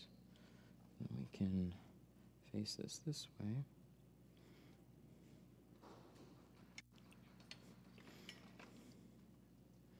Yeah, it really sucks. When you're new, especially, you're going to notice that a lot of people are just calling you for a quote. How much do you ask for? Anything that you want. I've heard half down. I asked for 40. It's kind of just an arbitrary number. But it's just to make a commitment. That's the thing. If somebody's willing to put any amount of money down, they're committed to coming to your shop. I don't think I started this. What the heck? Okay. They're committed to coming to your shop.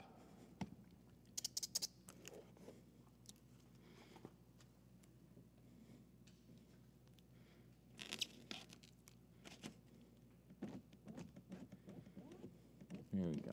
Let's get that down. I can go over the deposit thing in a little bit. Let me do this window first.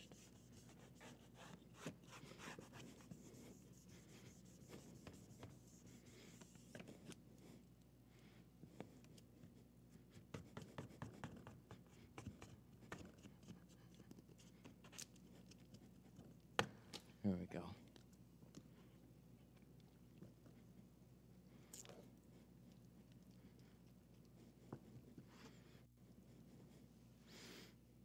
Yeah, it's definitely a confusing thing, especially when your shop is newer. Lots of people looking around for convenience and price, and largely the only reason that you're getting a phone call anyways is because they're still shopping around for convenience and price, and you exist. But there's no loyalty there.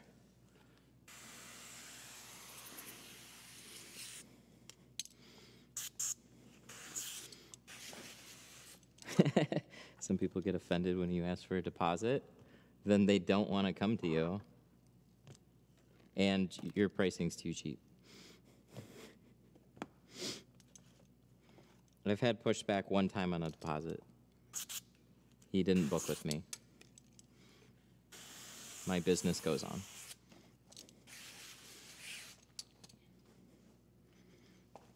All right, this is going to be challenging with this in here. So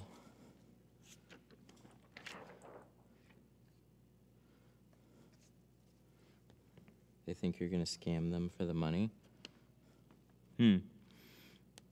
That's fine.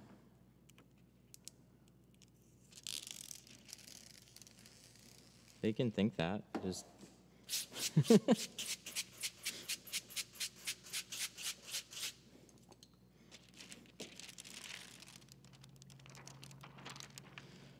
all right, so we're gonna go on the inside here.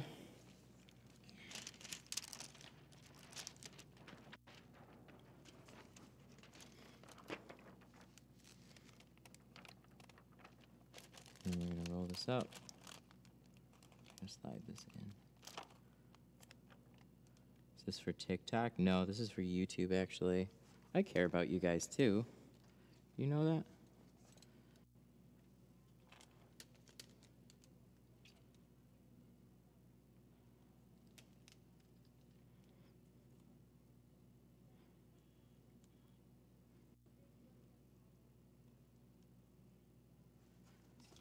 Oh, shit. All right, there we go.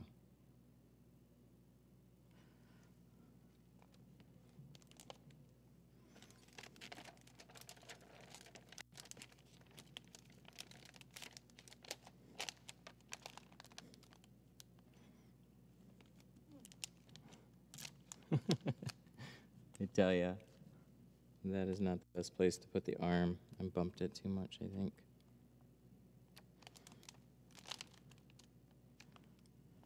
But these ones are really easy to tuck, so. 100 subscribers? You don't get anything.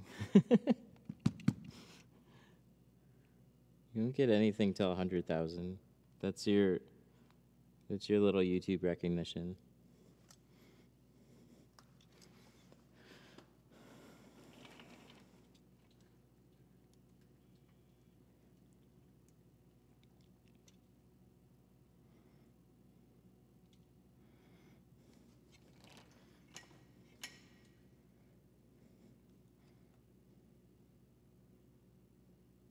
You gotta work for it.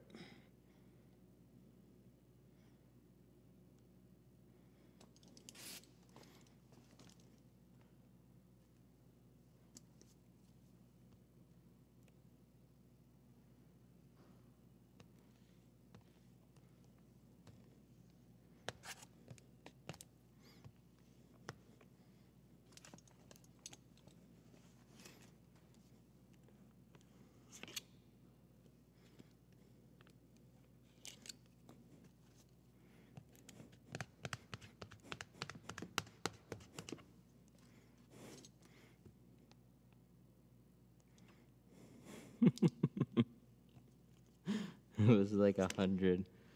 You guys are funny. No, you don't get shit for it. Like I said, your only recognition is 100,000 from YouTube. Wow, I walked all the way around. My heat gun's on this side. What a trip.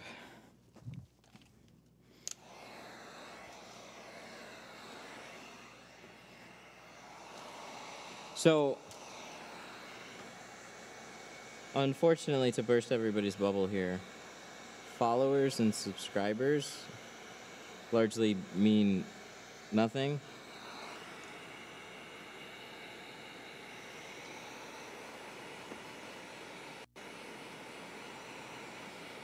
All it means is you will get shown to slightly more people when you first release a video.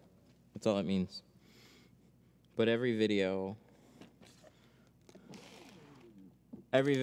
is a struggle.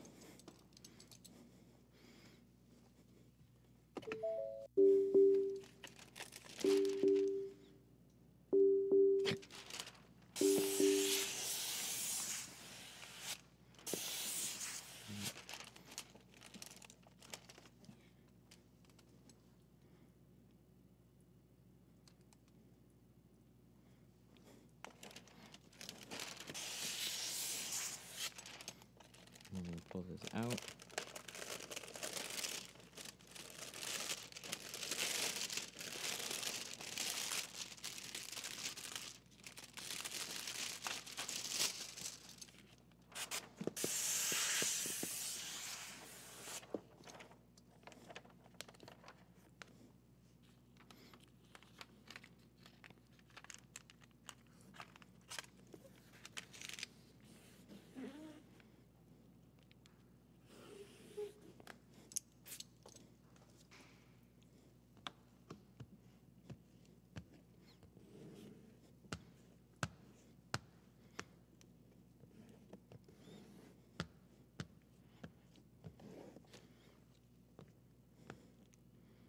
So my TikTok is actually an amazing example of how little followers actually mean. What people really want to see is good videos. So if it's a good video, it'll get shown. If it's a bad video, there is a chance that you marketed the video wrong. So if you title something Ford Explorer quarter window, it's not very appealing. If you title something don't hack up this quarter, it could be a major problem. More people will click on it. So you got to figure out what's a good balance between those two things. And some things are just destined to never get many views, but you always got to keep working at it. I actually learned quite a lot more just playing around with TikTok.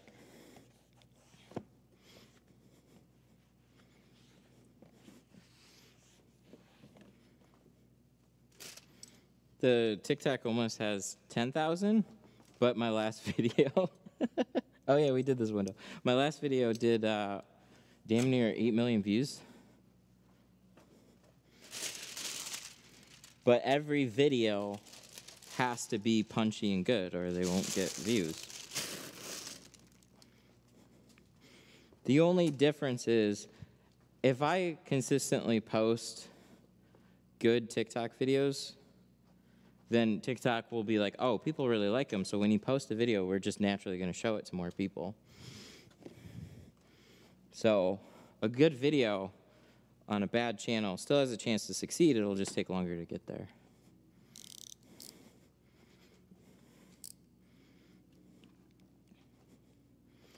But you got to be very self-aware with all of this.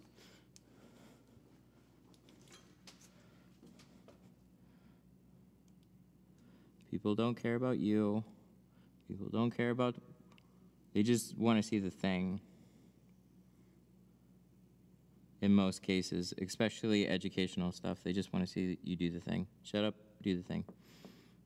Okay, learn the thing, moving on.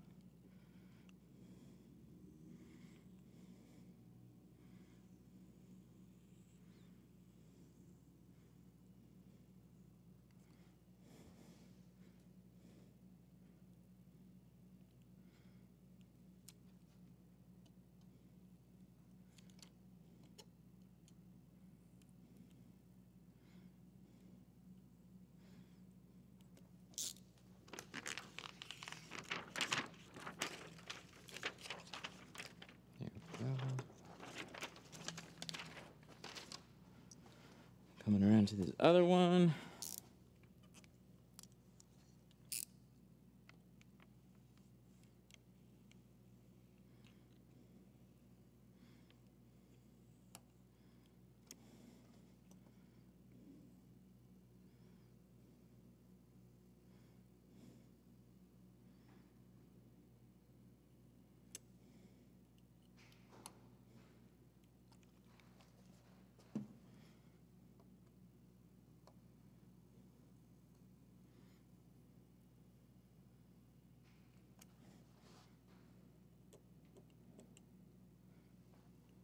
For ceramic, we use Geo's Pro Nano. Geo Shield Pro Nano. How was the class? Class was good.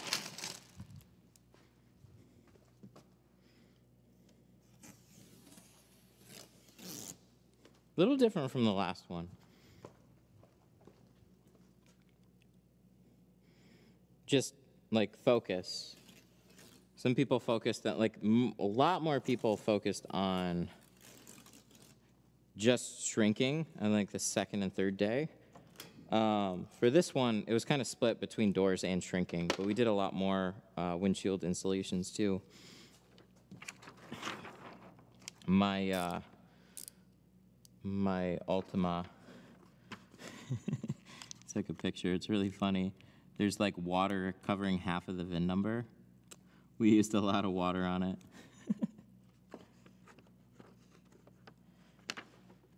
There we go.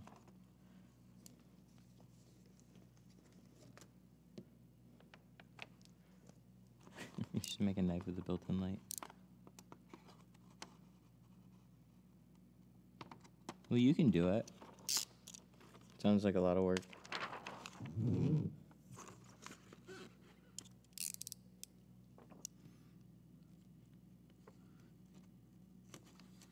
You can pitch it on Shark Tank too. You can be like, sharks, I have this knife with built-in light.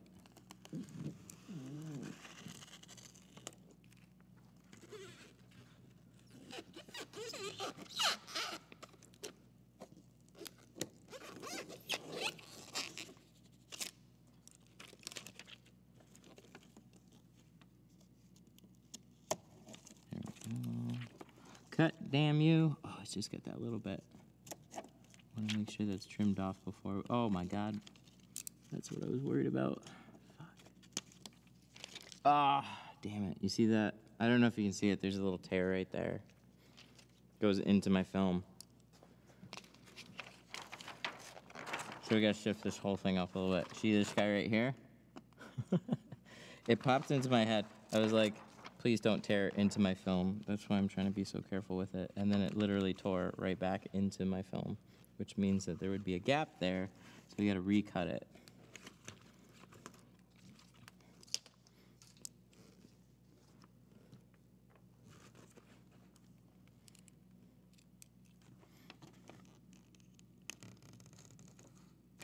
So same thing. Put a little incision there, pull it back. And then we gotta cut a little relief spot here. And we're just going right in between.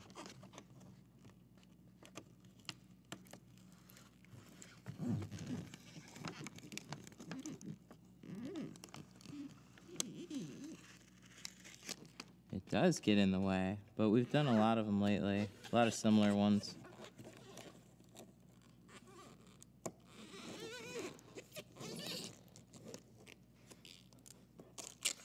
Just be careful.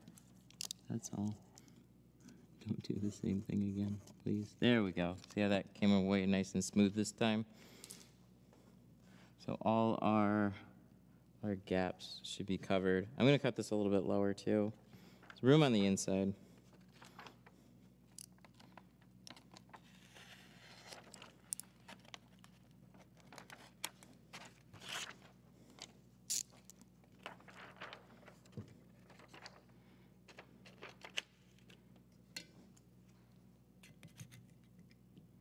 Oh, damn. I was really hoping this would work. Not on this one. All right.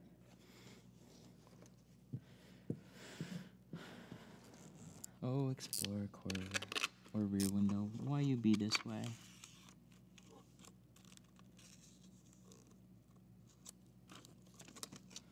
So anybody that attended the class, this is just like the Blazer back window.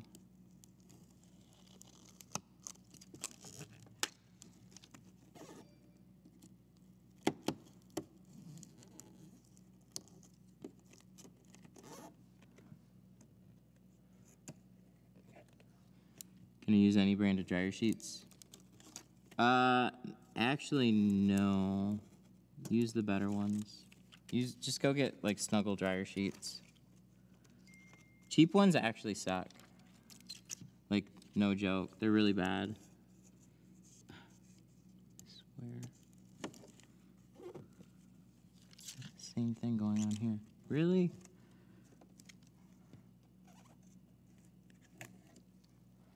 I hope that didn't fall down. No. All right, we're good. Looks like we're good.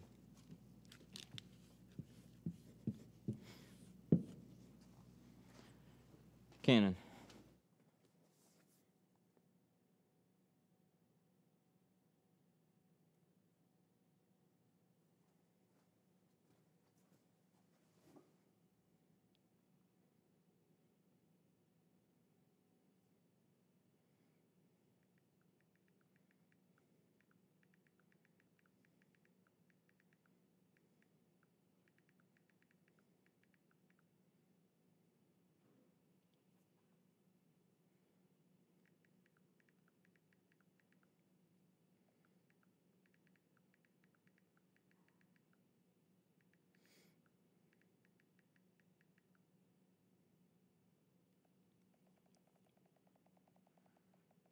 All right, good.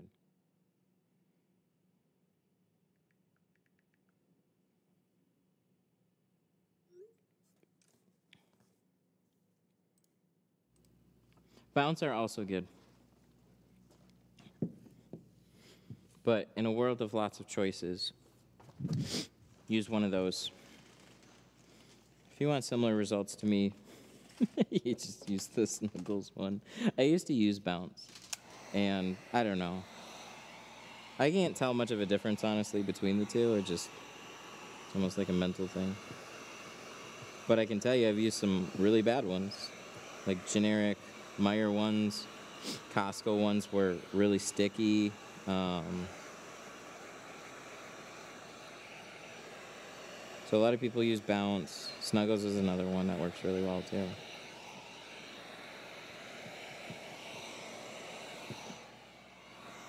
Yeah, it's a weird thing. Like, why is it better? When you shrink, you kind of know why. But when you're new, you gotta just trust that it's a better option. And then later on, when you learn, go ahead and try them out, and then you'll really understand at that point. So this was actually, I have some footage too. So one of the students actually brought, he took y'all's recommendation, or at least people in the group. A lot of people talked up Lexan, and so he bought their carbon, spent $1,500 on their carbon. And so we had some direct comparisons between the two. And I can honestly tell you, it is easier to understand the concepts of shrinking with using an easier shrinking film than Lexan.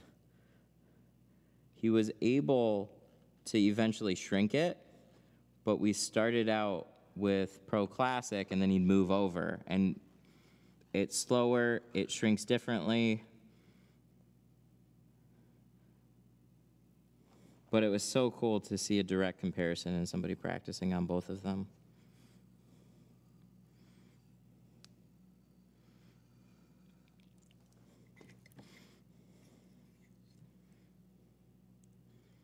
But I can shrink it and I can make it look fairly straightforward. It's not that it's like a bad shrinking film. You just don't learn the right things from it.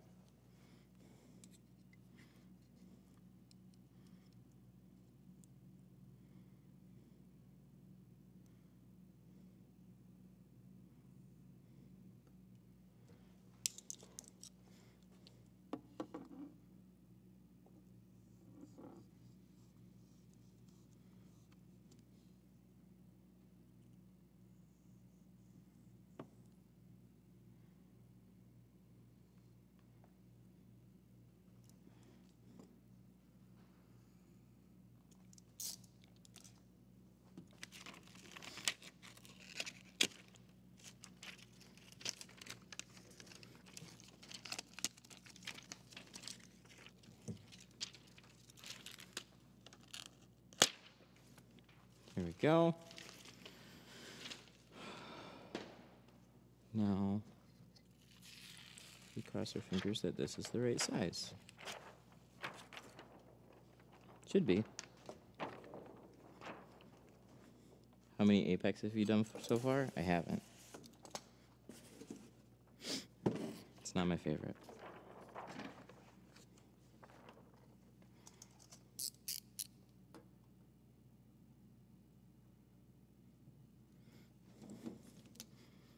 I like to test all my stuff before I do it.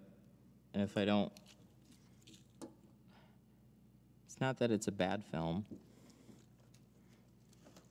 but I need other stuff to compare it to first.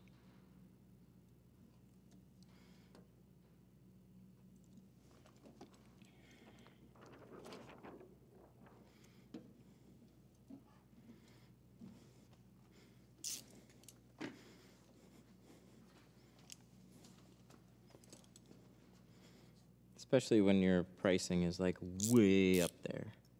At least that's what I feel like.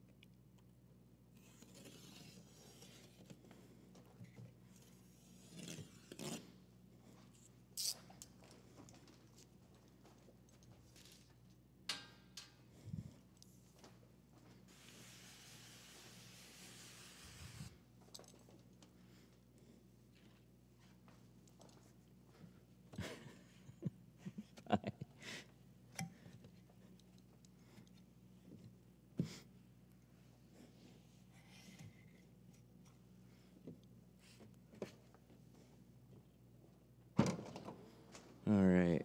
Do we got a towel? Or we're just gonna have to.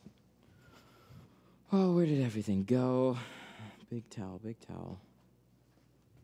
Students put things away, and I was really happy about it. Thank you very much. I don't know where anything is. I had like towels and stuff hanging up. So I'm just gonna have to use this. And then I left extra ones at home. So I'm gonna have to use these.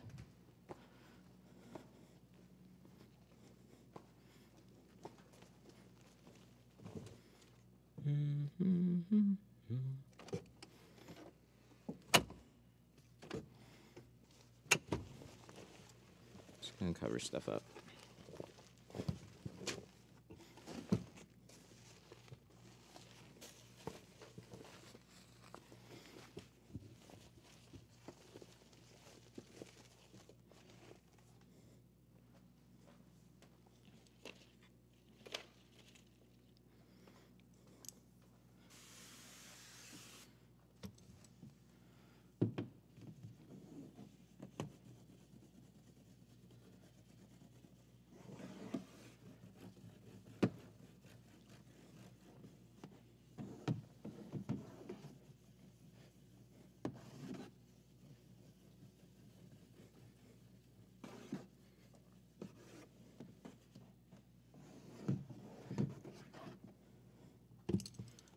What film brand do you recommend if you are new?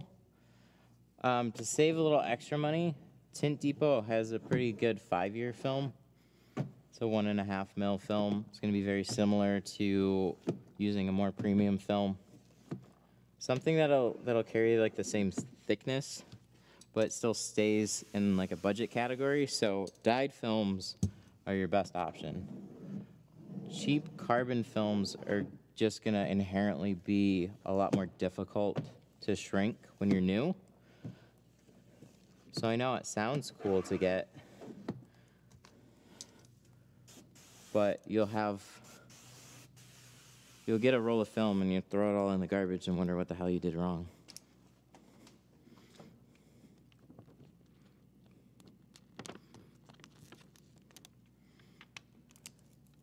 Because that shit does not look the same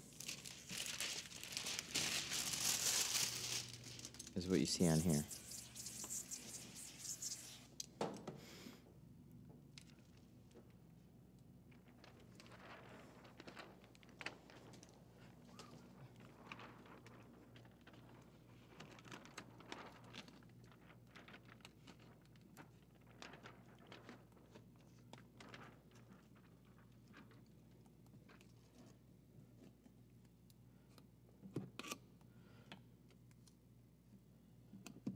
What tips to not crease film? You're bunching it together. It's honestly, it's watch the videos and just try and copy exactly what's going on in the videos. There's pull shrinking, there's some finessing. It's like no joke, really difficult to say exactly what the issue is. Oh, I almost sprayed myself. Because I'd watch people shrink windows here at the class, and most of them are all doing something a little different. Watch the videos, mirror the videos as much as possible.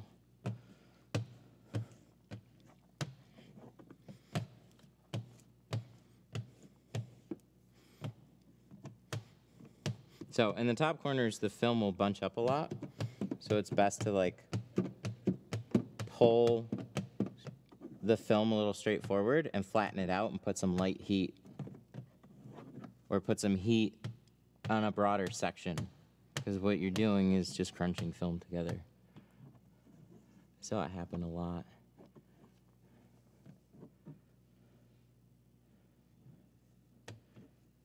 Also, make sure your sides are tacked down.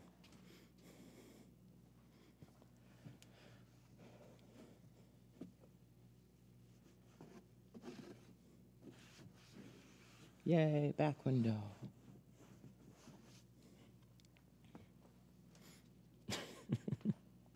The tint chooses the tinter? No, not really.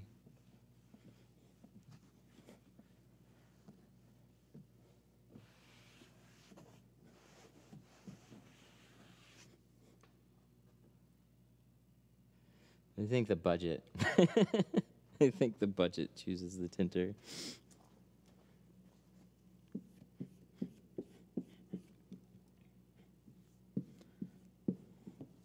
So this one was tilted.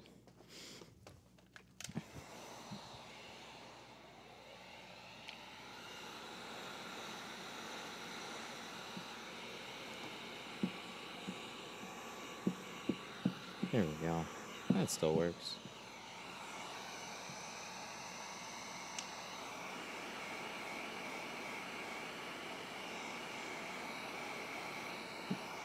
Whenever I tilt the film, I'm always like trying to figure out exactly how I tilted it, because I could be shrinking in the wrong direction. And in that case, I gotta cut it back out.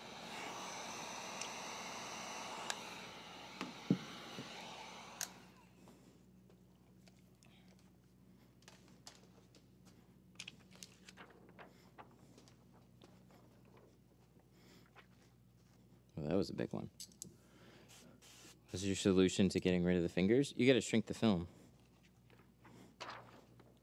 So just putting some heat on it is not enough to shrink it. You gotta like intentionally make sure that film is flat. And if it is, you're not gonna have any fingers. Fingers are just telling you that the film is not fitting the glass quite right. So your solution is gonna be then shrink it more, especially in those areas.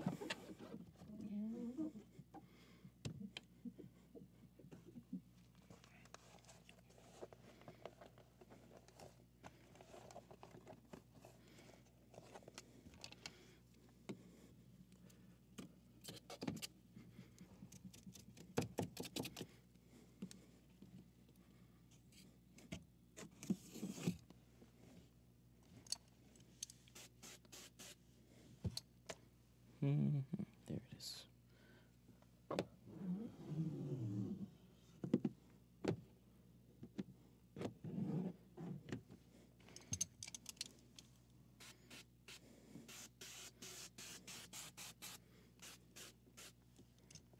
Let's do it one more time.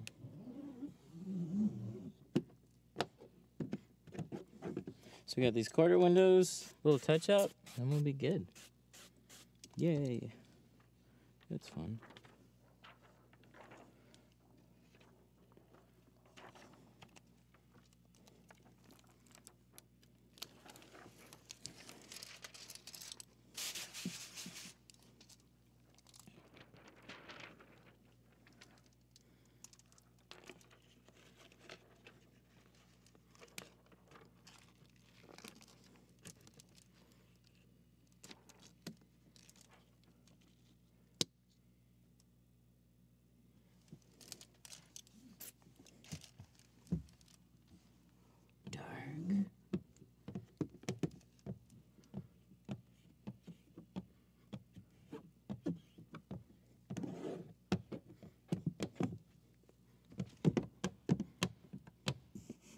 But yeah, glass is always curved to some degree.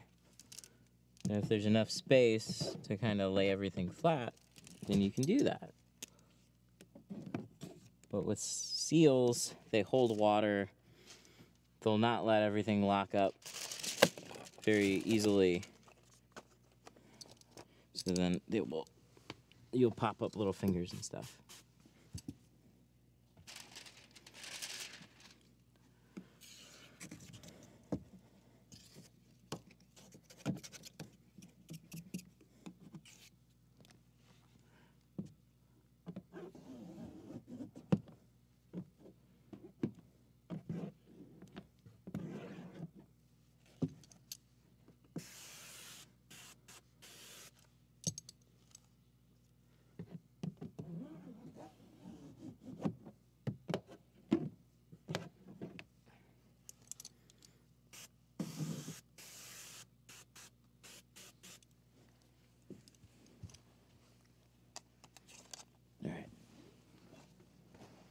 Let's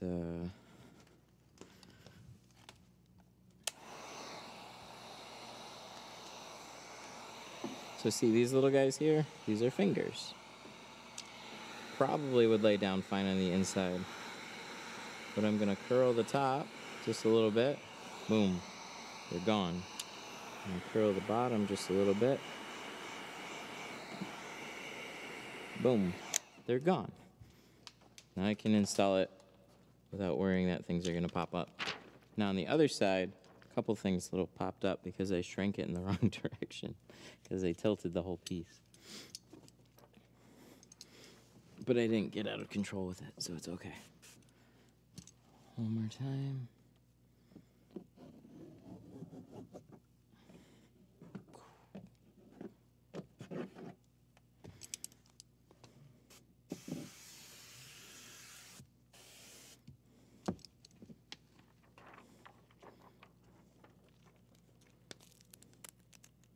What's up, dude? How you doing? I'm good.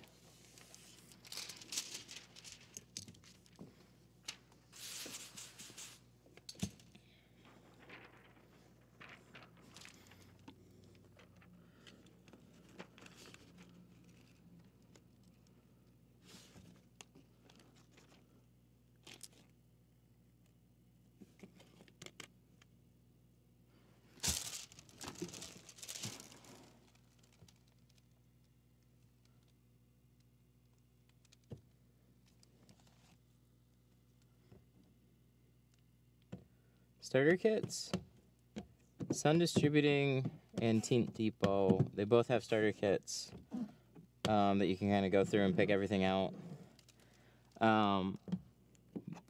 If you order basically all the tools off of my site, you will get most of that.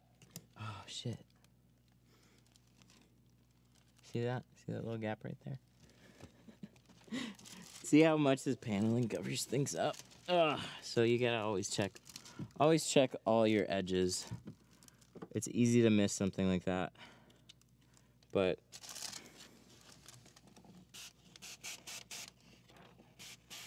we can loosen this up, slide it back over, cover that gap. It was just slid or wasn't quite in the right spot.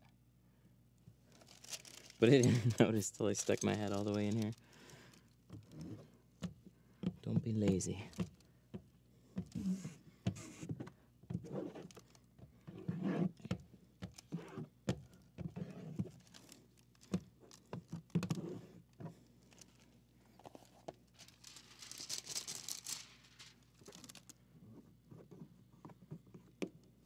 All right.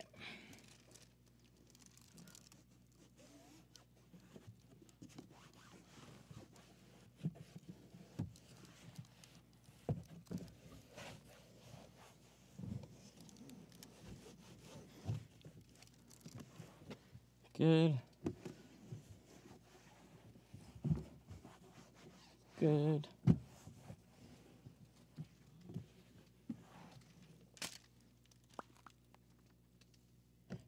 We got a couple little fingers right there. We're gonna take care of that with a heat gun.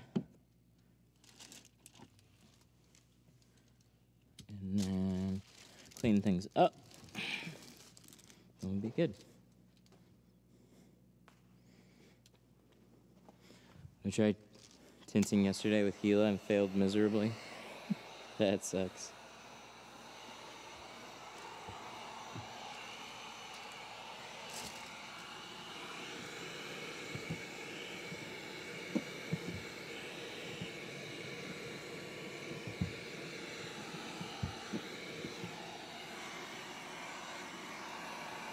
So,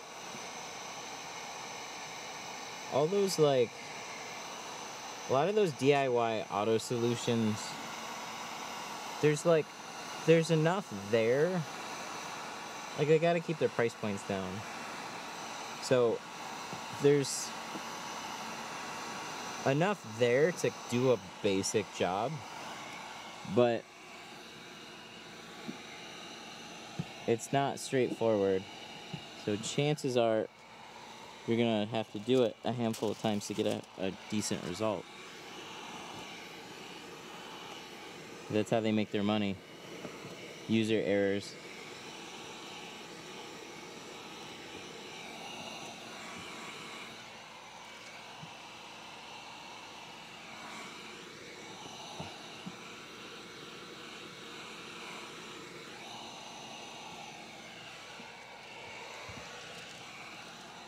Probably a Detroit thing.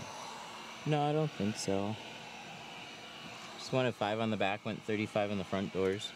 So in Michigan, you're allowed to go as dark as you want on the back.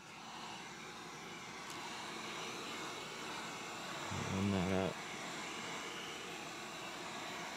See, it's a lot faster to do touch-ups on the outside and prevent them from becoming an issue on the inside. So I just spent, I don't know, a couple minutes trying to touch up that one little area there. Looks good, but that's time.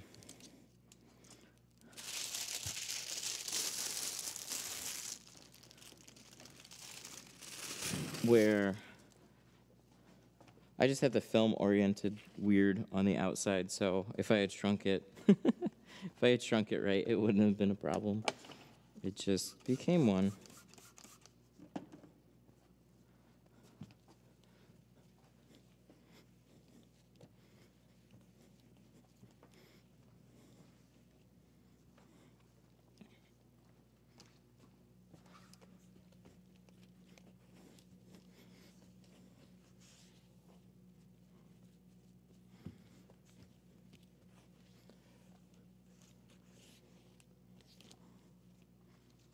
Yes, but make sure it's ammonia free.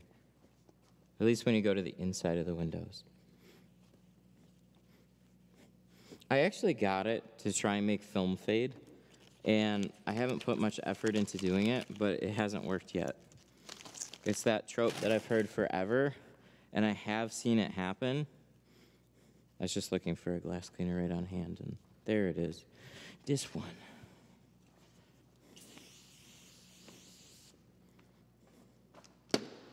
Canon.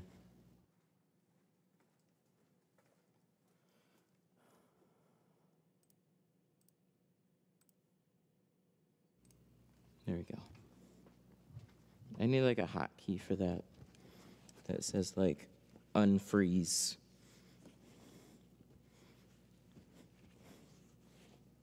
I think that would be okay. Then the screen would be fixed a lot faster.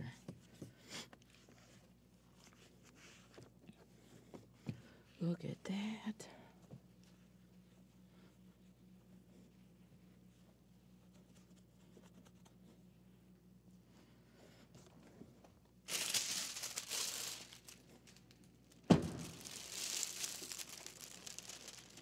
That would actually be a pretty easy thing to set up. I just don't know how consistently it would work. I think it should be okay though. You just gotta do it.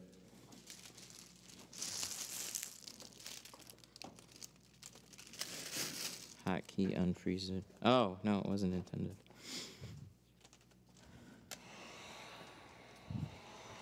Ba-dum-tsh.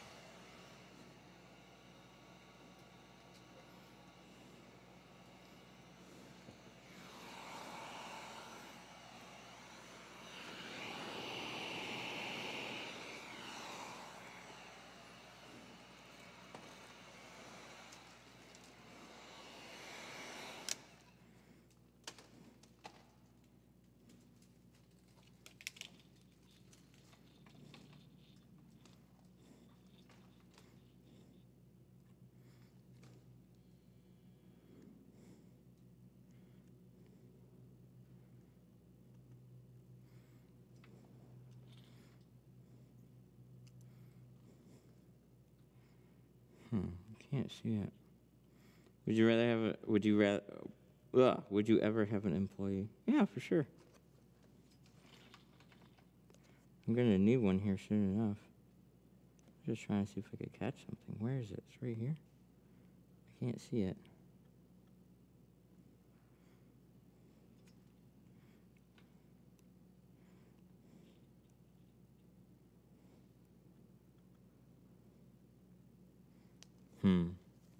We're gonna have to do this differently.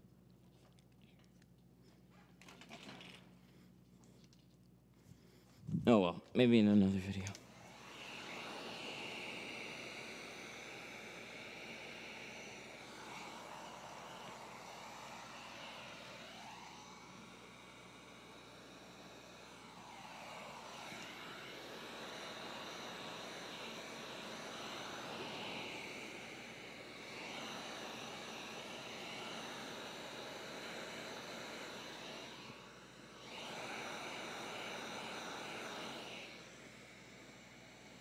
Steel wool?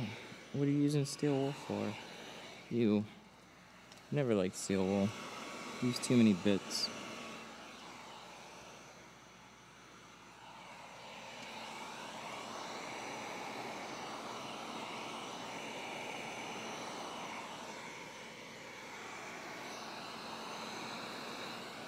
Oh, for cleaning the rear windshield? Yeah, especially in the rear windshield. Anytime I use steel wool on a back window, I'd get a little piece of steel wool in my film. Drove me nuts. Hated using that stuff. How do you get rid of peanuts?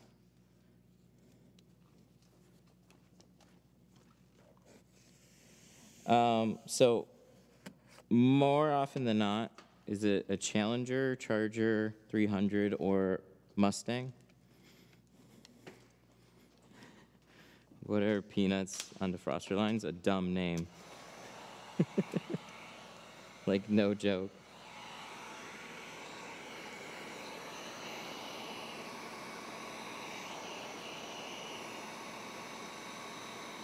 It's a BMW? Okay. It's a little more rare on a BMW. So if they're already there, you can actually heat up the spots, splice a little hole along the defroster line, and press all the air out. From the top, from the bottom, all that air is gonna get trapped somewhere, so you need to release it along the defroster line. So you heat up the outside, create a little hole in the tint, or a little splice there, and then you can press everything out and it should be okay. That's one of the few things that you can usually fix okay. To prevent them from happening, I'll turn on the defroster lines before I go to install the film. But that's usually on those cars that I mentioned. Occasionally I'll see it on a more unique car, but it's not as often. If I do, they take a little time to touch up, but they can be touched up. But if they kind of pop up well after the vehicle's been delivered, you can have the client come back and fix something like that.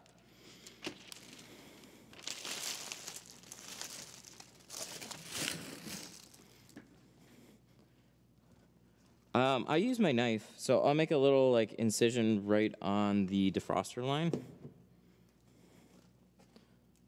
You're not cutting through the defroster line vertically, you're cutting along it horizontally, just like right in the center. It's how people used to actually do back windows. They used to seam them on the inside of the defroster lines. So I know it's hard to see, but you literally cut it wherever that air pocket is, cut it right along the defroster a little bit. You're not damaging defrosters. And then the air will have a place to go because the window is pretty much all sealed up. Doesn't mean it's a guaranteed fix, but it's one of the things that can usually be fixed. Especially if it hasn't been gone for too long.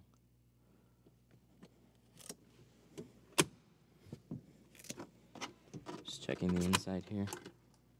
Almost lost my turbo. All this looking good.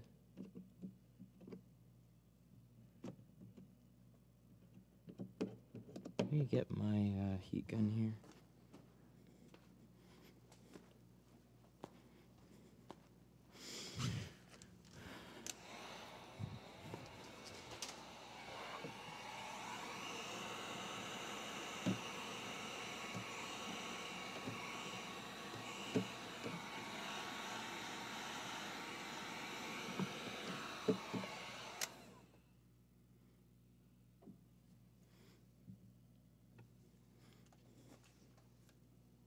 What did you do with your old Explorer?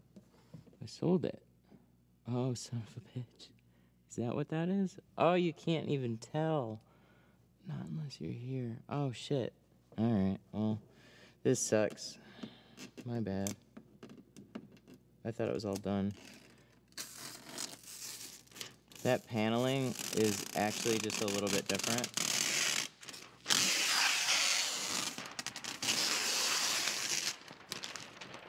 Thought I was done.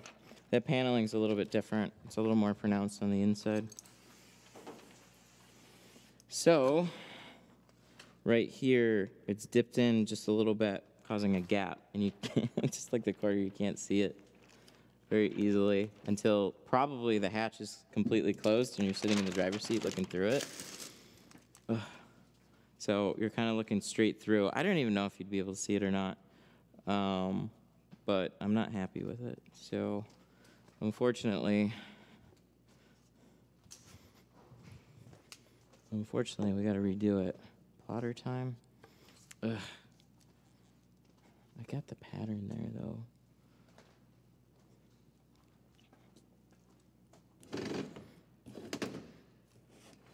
It's easy to remove the rear spoiler.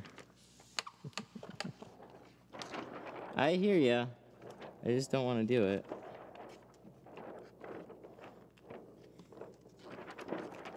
No, I just need something that's gonna work. Take it apart.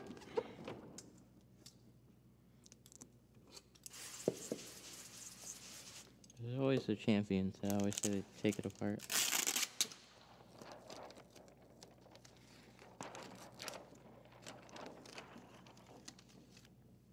There we go. This long.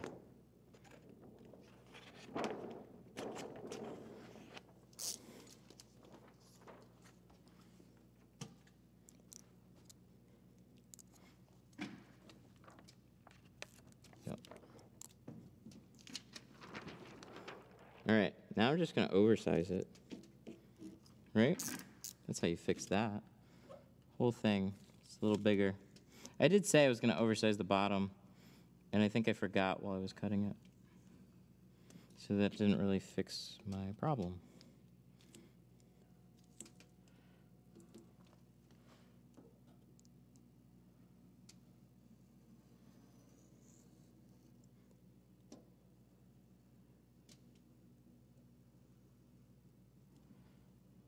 So, especially along this top edge here.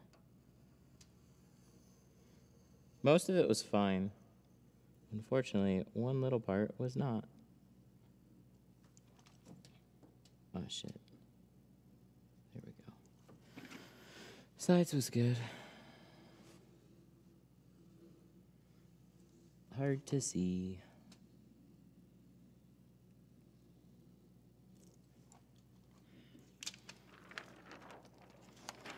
All right. So there's my plotted pattern.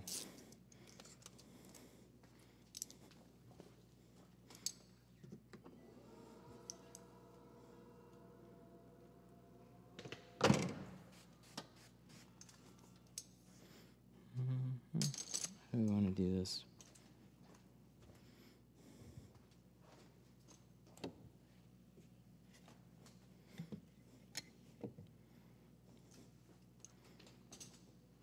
How do you tint the windshield if they're stickers? Depends on the stickers. In most cases, you can just card over them, but they are going to make your shrink a little funny. So if you just haven't been shrinking much, try going right over them. If that sucks, then have them remove their stickers.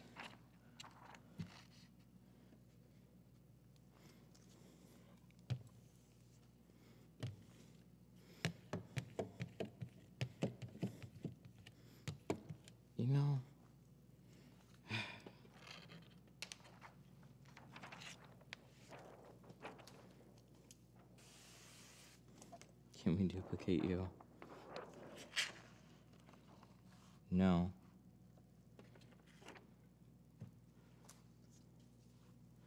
But companies try. Ugh.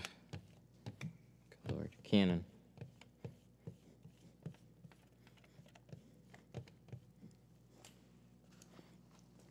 Canon.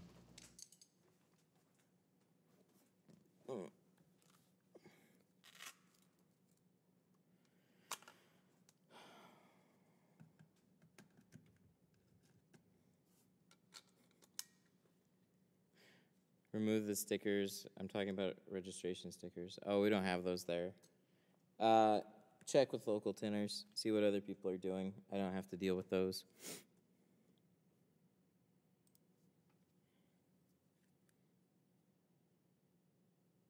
Are you serious? No video.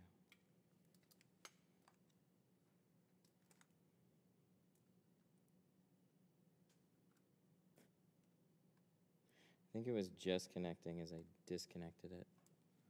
Obnoxious. Yeah, so it depends on the state. Some are paper and they'll just disintegrate and then they have to go get new ones. So if they'll hold together, you can cut them off and then try and reapply them. If not, I've seen really big, ugly cutouts around them, and that's just the way it is.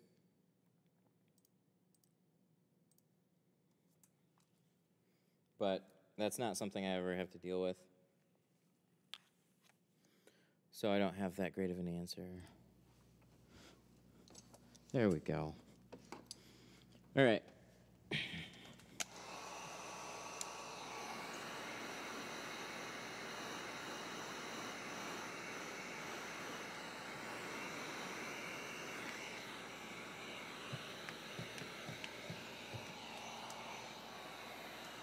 So this one is pretty flat.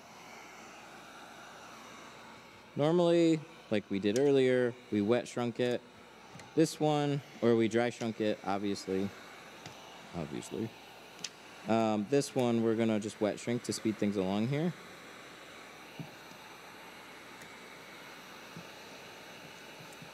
Do the old little loop around the wiper. Free up some space. Shrink out the fingers. I kind of snap shrink the bottom. There's hardly anything to shrink on this though, so it doesn't need much. And then, which is good, because then we can have a very quick chance at throwing this back in there without wasting lots of time. Because that's no fun. Nobody likes to waste lots of time, especially when they try to do it right the first time.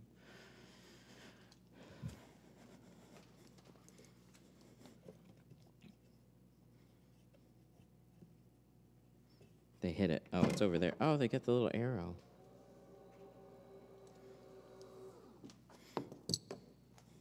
$20% on the windshield? Yeah, I'd recommend 35 over 20.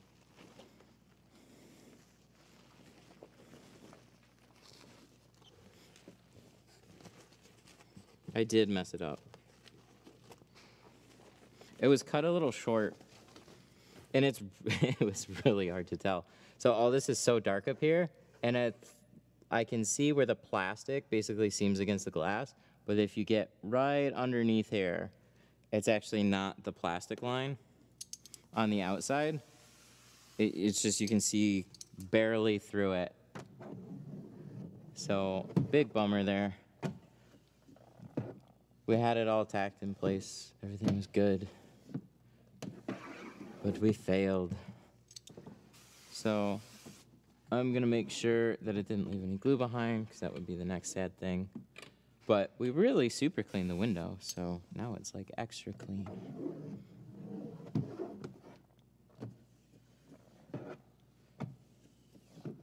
It is sad.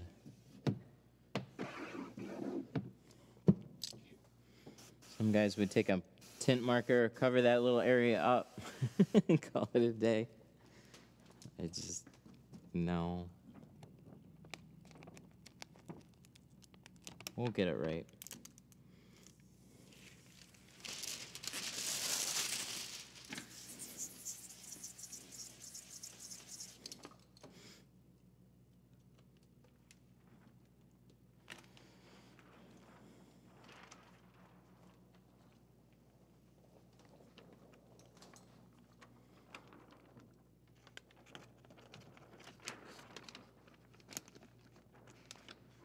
But, you know, even without a plotter, save the pattern.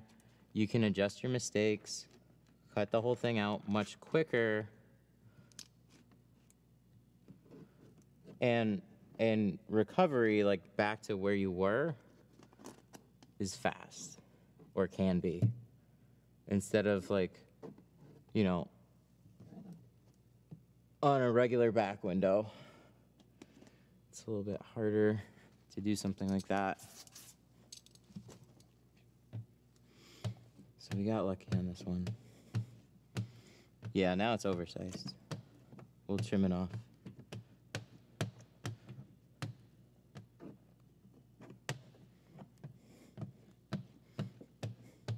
See all this? This is overlapping the paneling now.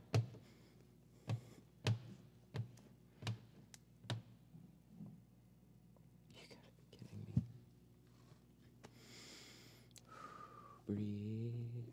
Breathe. Breathe. Sorry. It got me again. Hang on 1 second. See that? Yep. God damn it. So frustrating.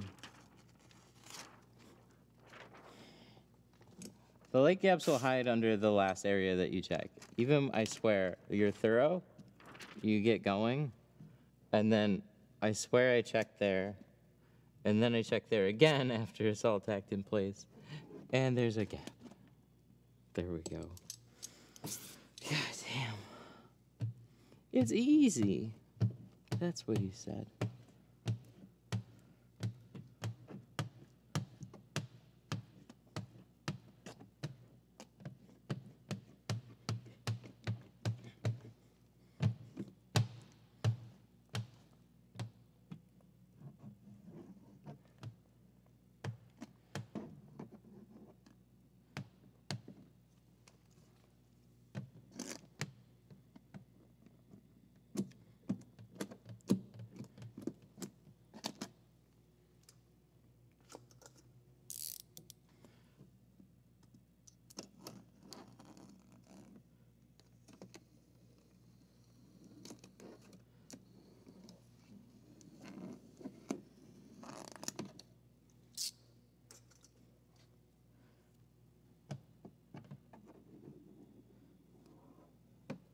It was out of 20.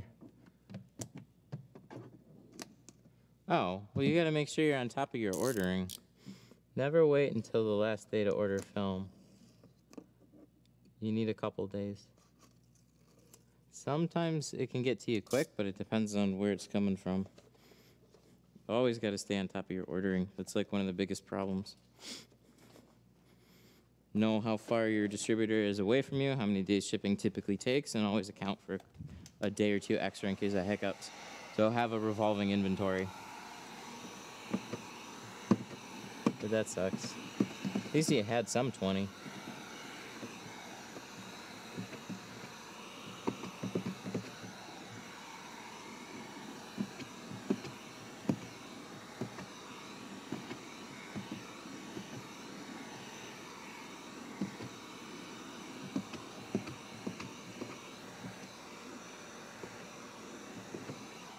See that? No gap now.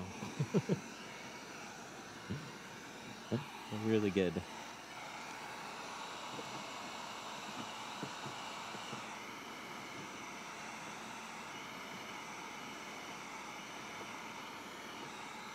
I've done that before, though. I'm speaking from experience about ordering. Especially a shot. You'll have like a shade and you think you're okay. Like it's happened here, too. Where I have a shade, I don't install it that much, and then all of a sudden, like 3 customers will come in and use like the rest of my inventory.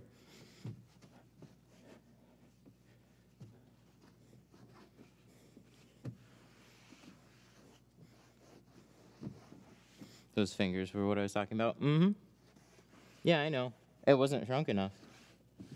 So I snap shrunk the bottom, and it was all oversized. So it's just needed to be shrunk a little bit more.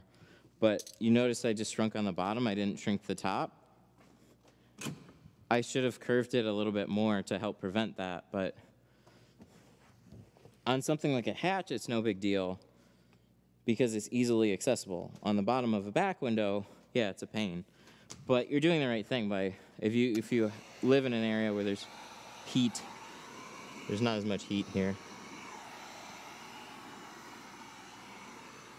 Sometimes there's just snow outside.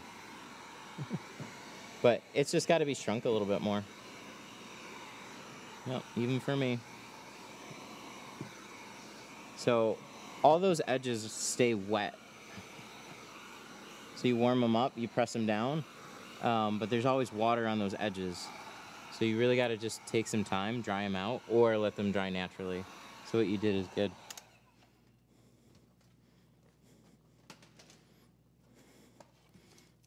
But it all happened on the top. Well, the bottom, when we put it down, you'll see it's the top. Didn't feel like trying to shrink against the spoiler. Something small I can touch up on the inside for this one.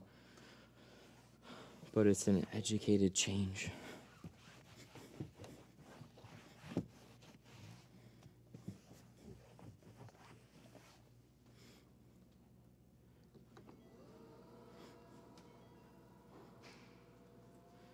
They have 2-day delivery. I picked that, but then it took 2 days. Oh. Order times matter too, so yeah, it's tough to say. You know, I was really annoyed about that with some companies too. You know, there's a lot of like, they'll still sell you fast shipping like FedEx and UPS, they will, but they won't necessarily deliver on it. And they got your money, so then you gotta call and try and, because they're going through lots of logistical challenges. And express everything is just not as common anymore. Not for now. Lots and lots of logistical challenges.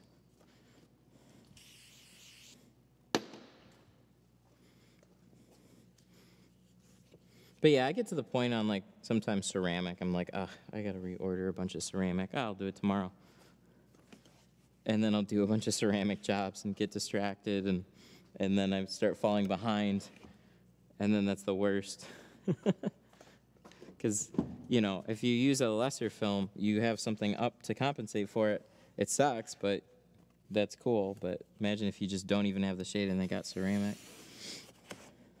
That's worse.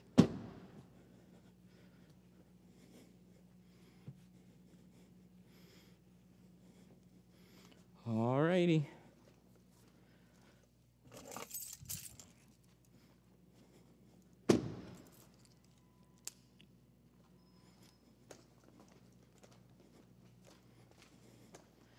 Yep, about 3 hours on this one. Well, a little less, because we did check in and everything. And it showed up a little later. Would have been faster with the back window.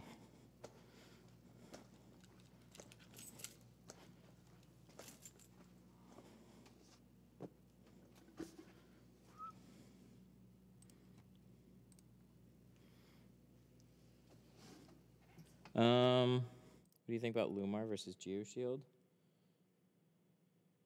Do you think GeoShield is closer to Lumar?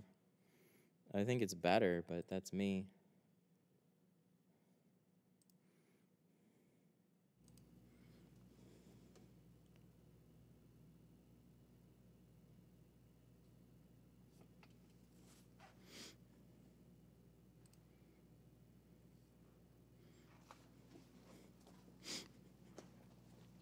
Oh, you asked to do pickup instead? Oh, that sucks that pickup wasn't available.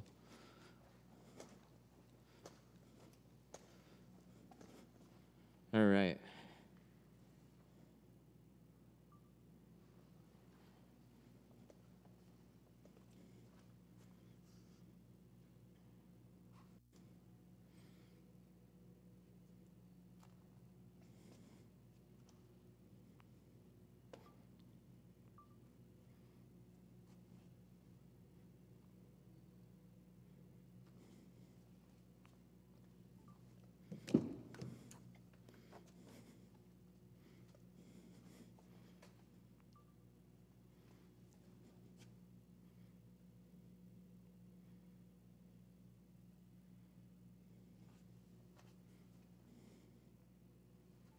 All right, there we go. New tick? No. No, actually, it's a. It's gonna be a YouTube video. We got some door window content coming.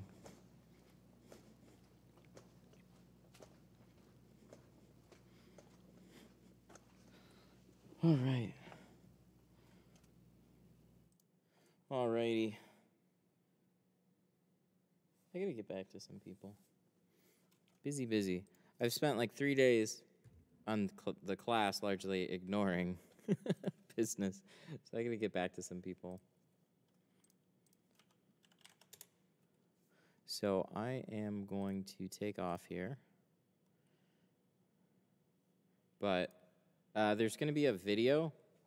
There's gonna be a video on the front doors for this one. We're starting to try and shoot more videos here, or we are shooting more videos. So look forward to that either today or tomorrow. And then we'll be live probably Saturday, I think. Today's Thursday, so probably Saturday, looks like. Alrighty, my dudes. Thank you so much for hanging out today. Appreciate ya. Actually, no supers today. Oh, no. So I'm going to sign off. Thank you so much for watching. I appreciate ya. And I will see you Saturday. Probably Saturday. Bye.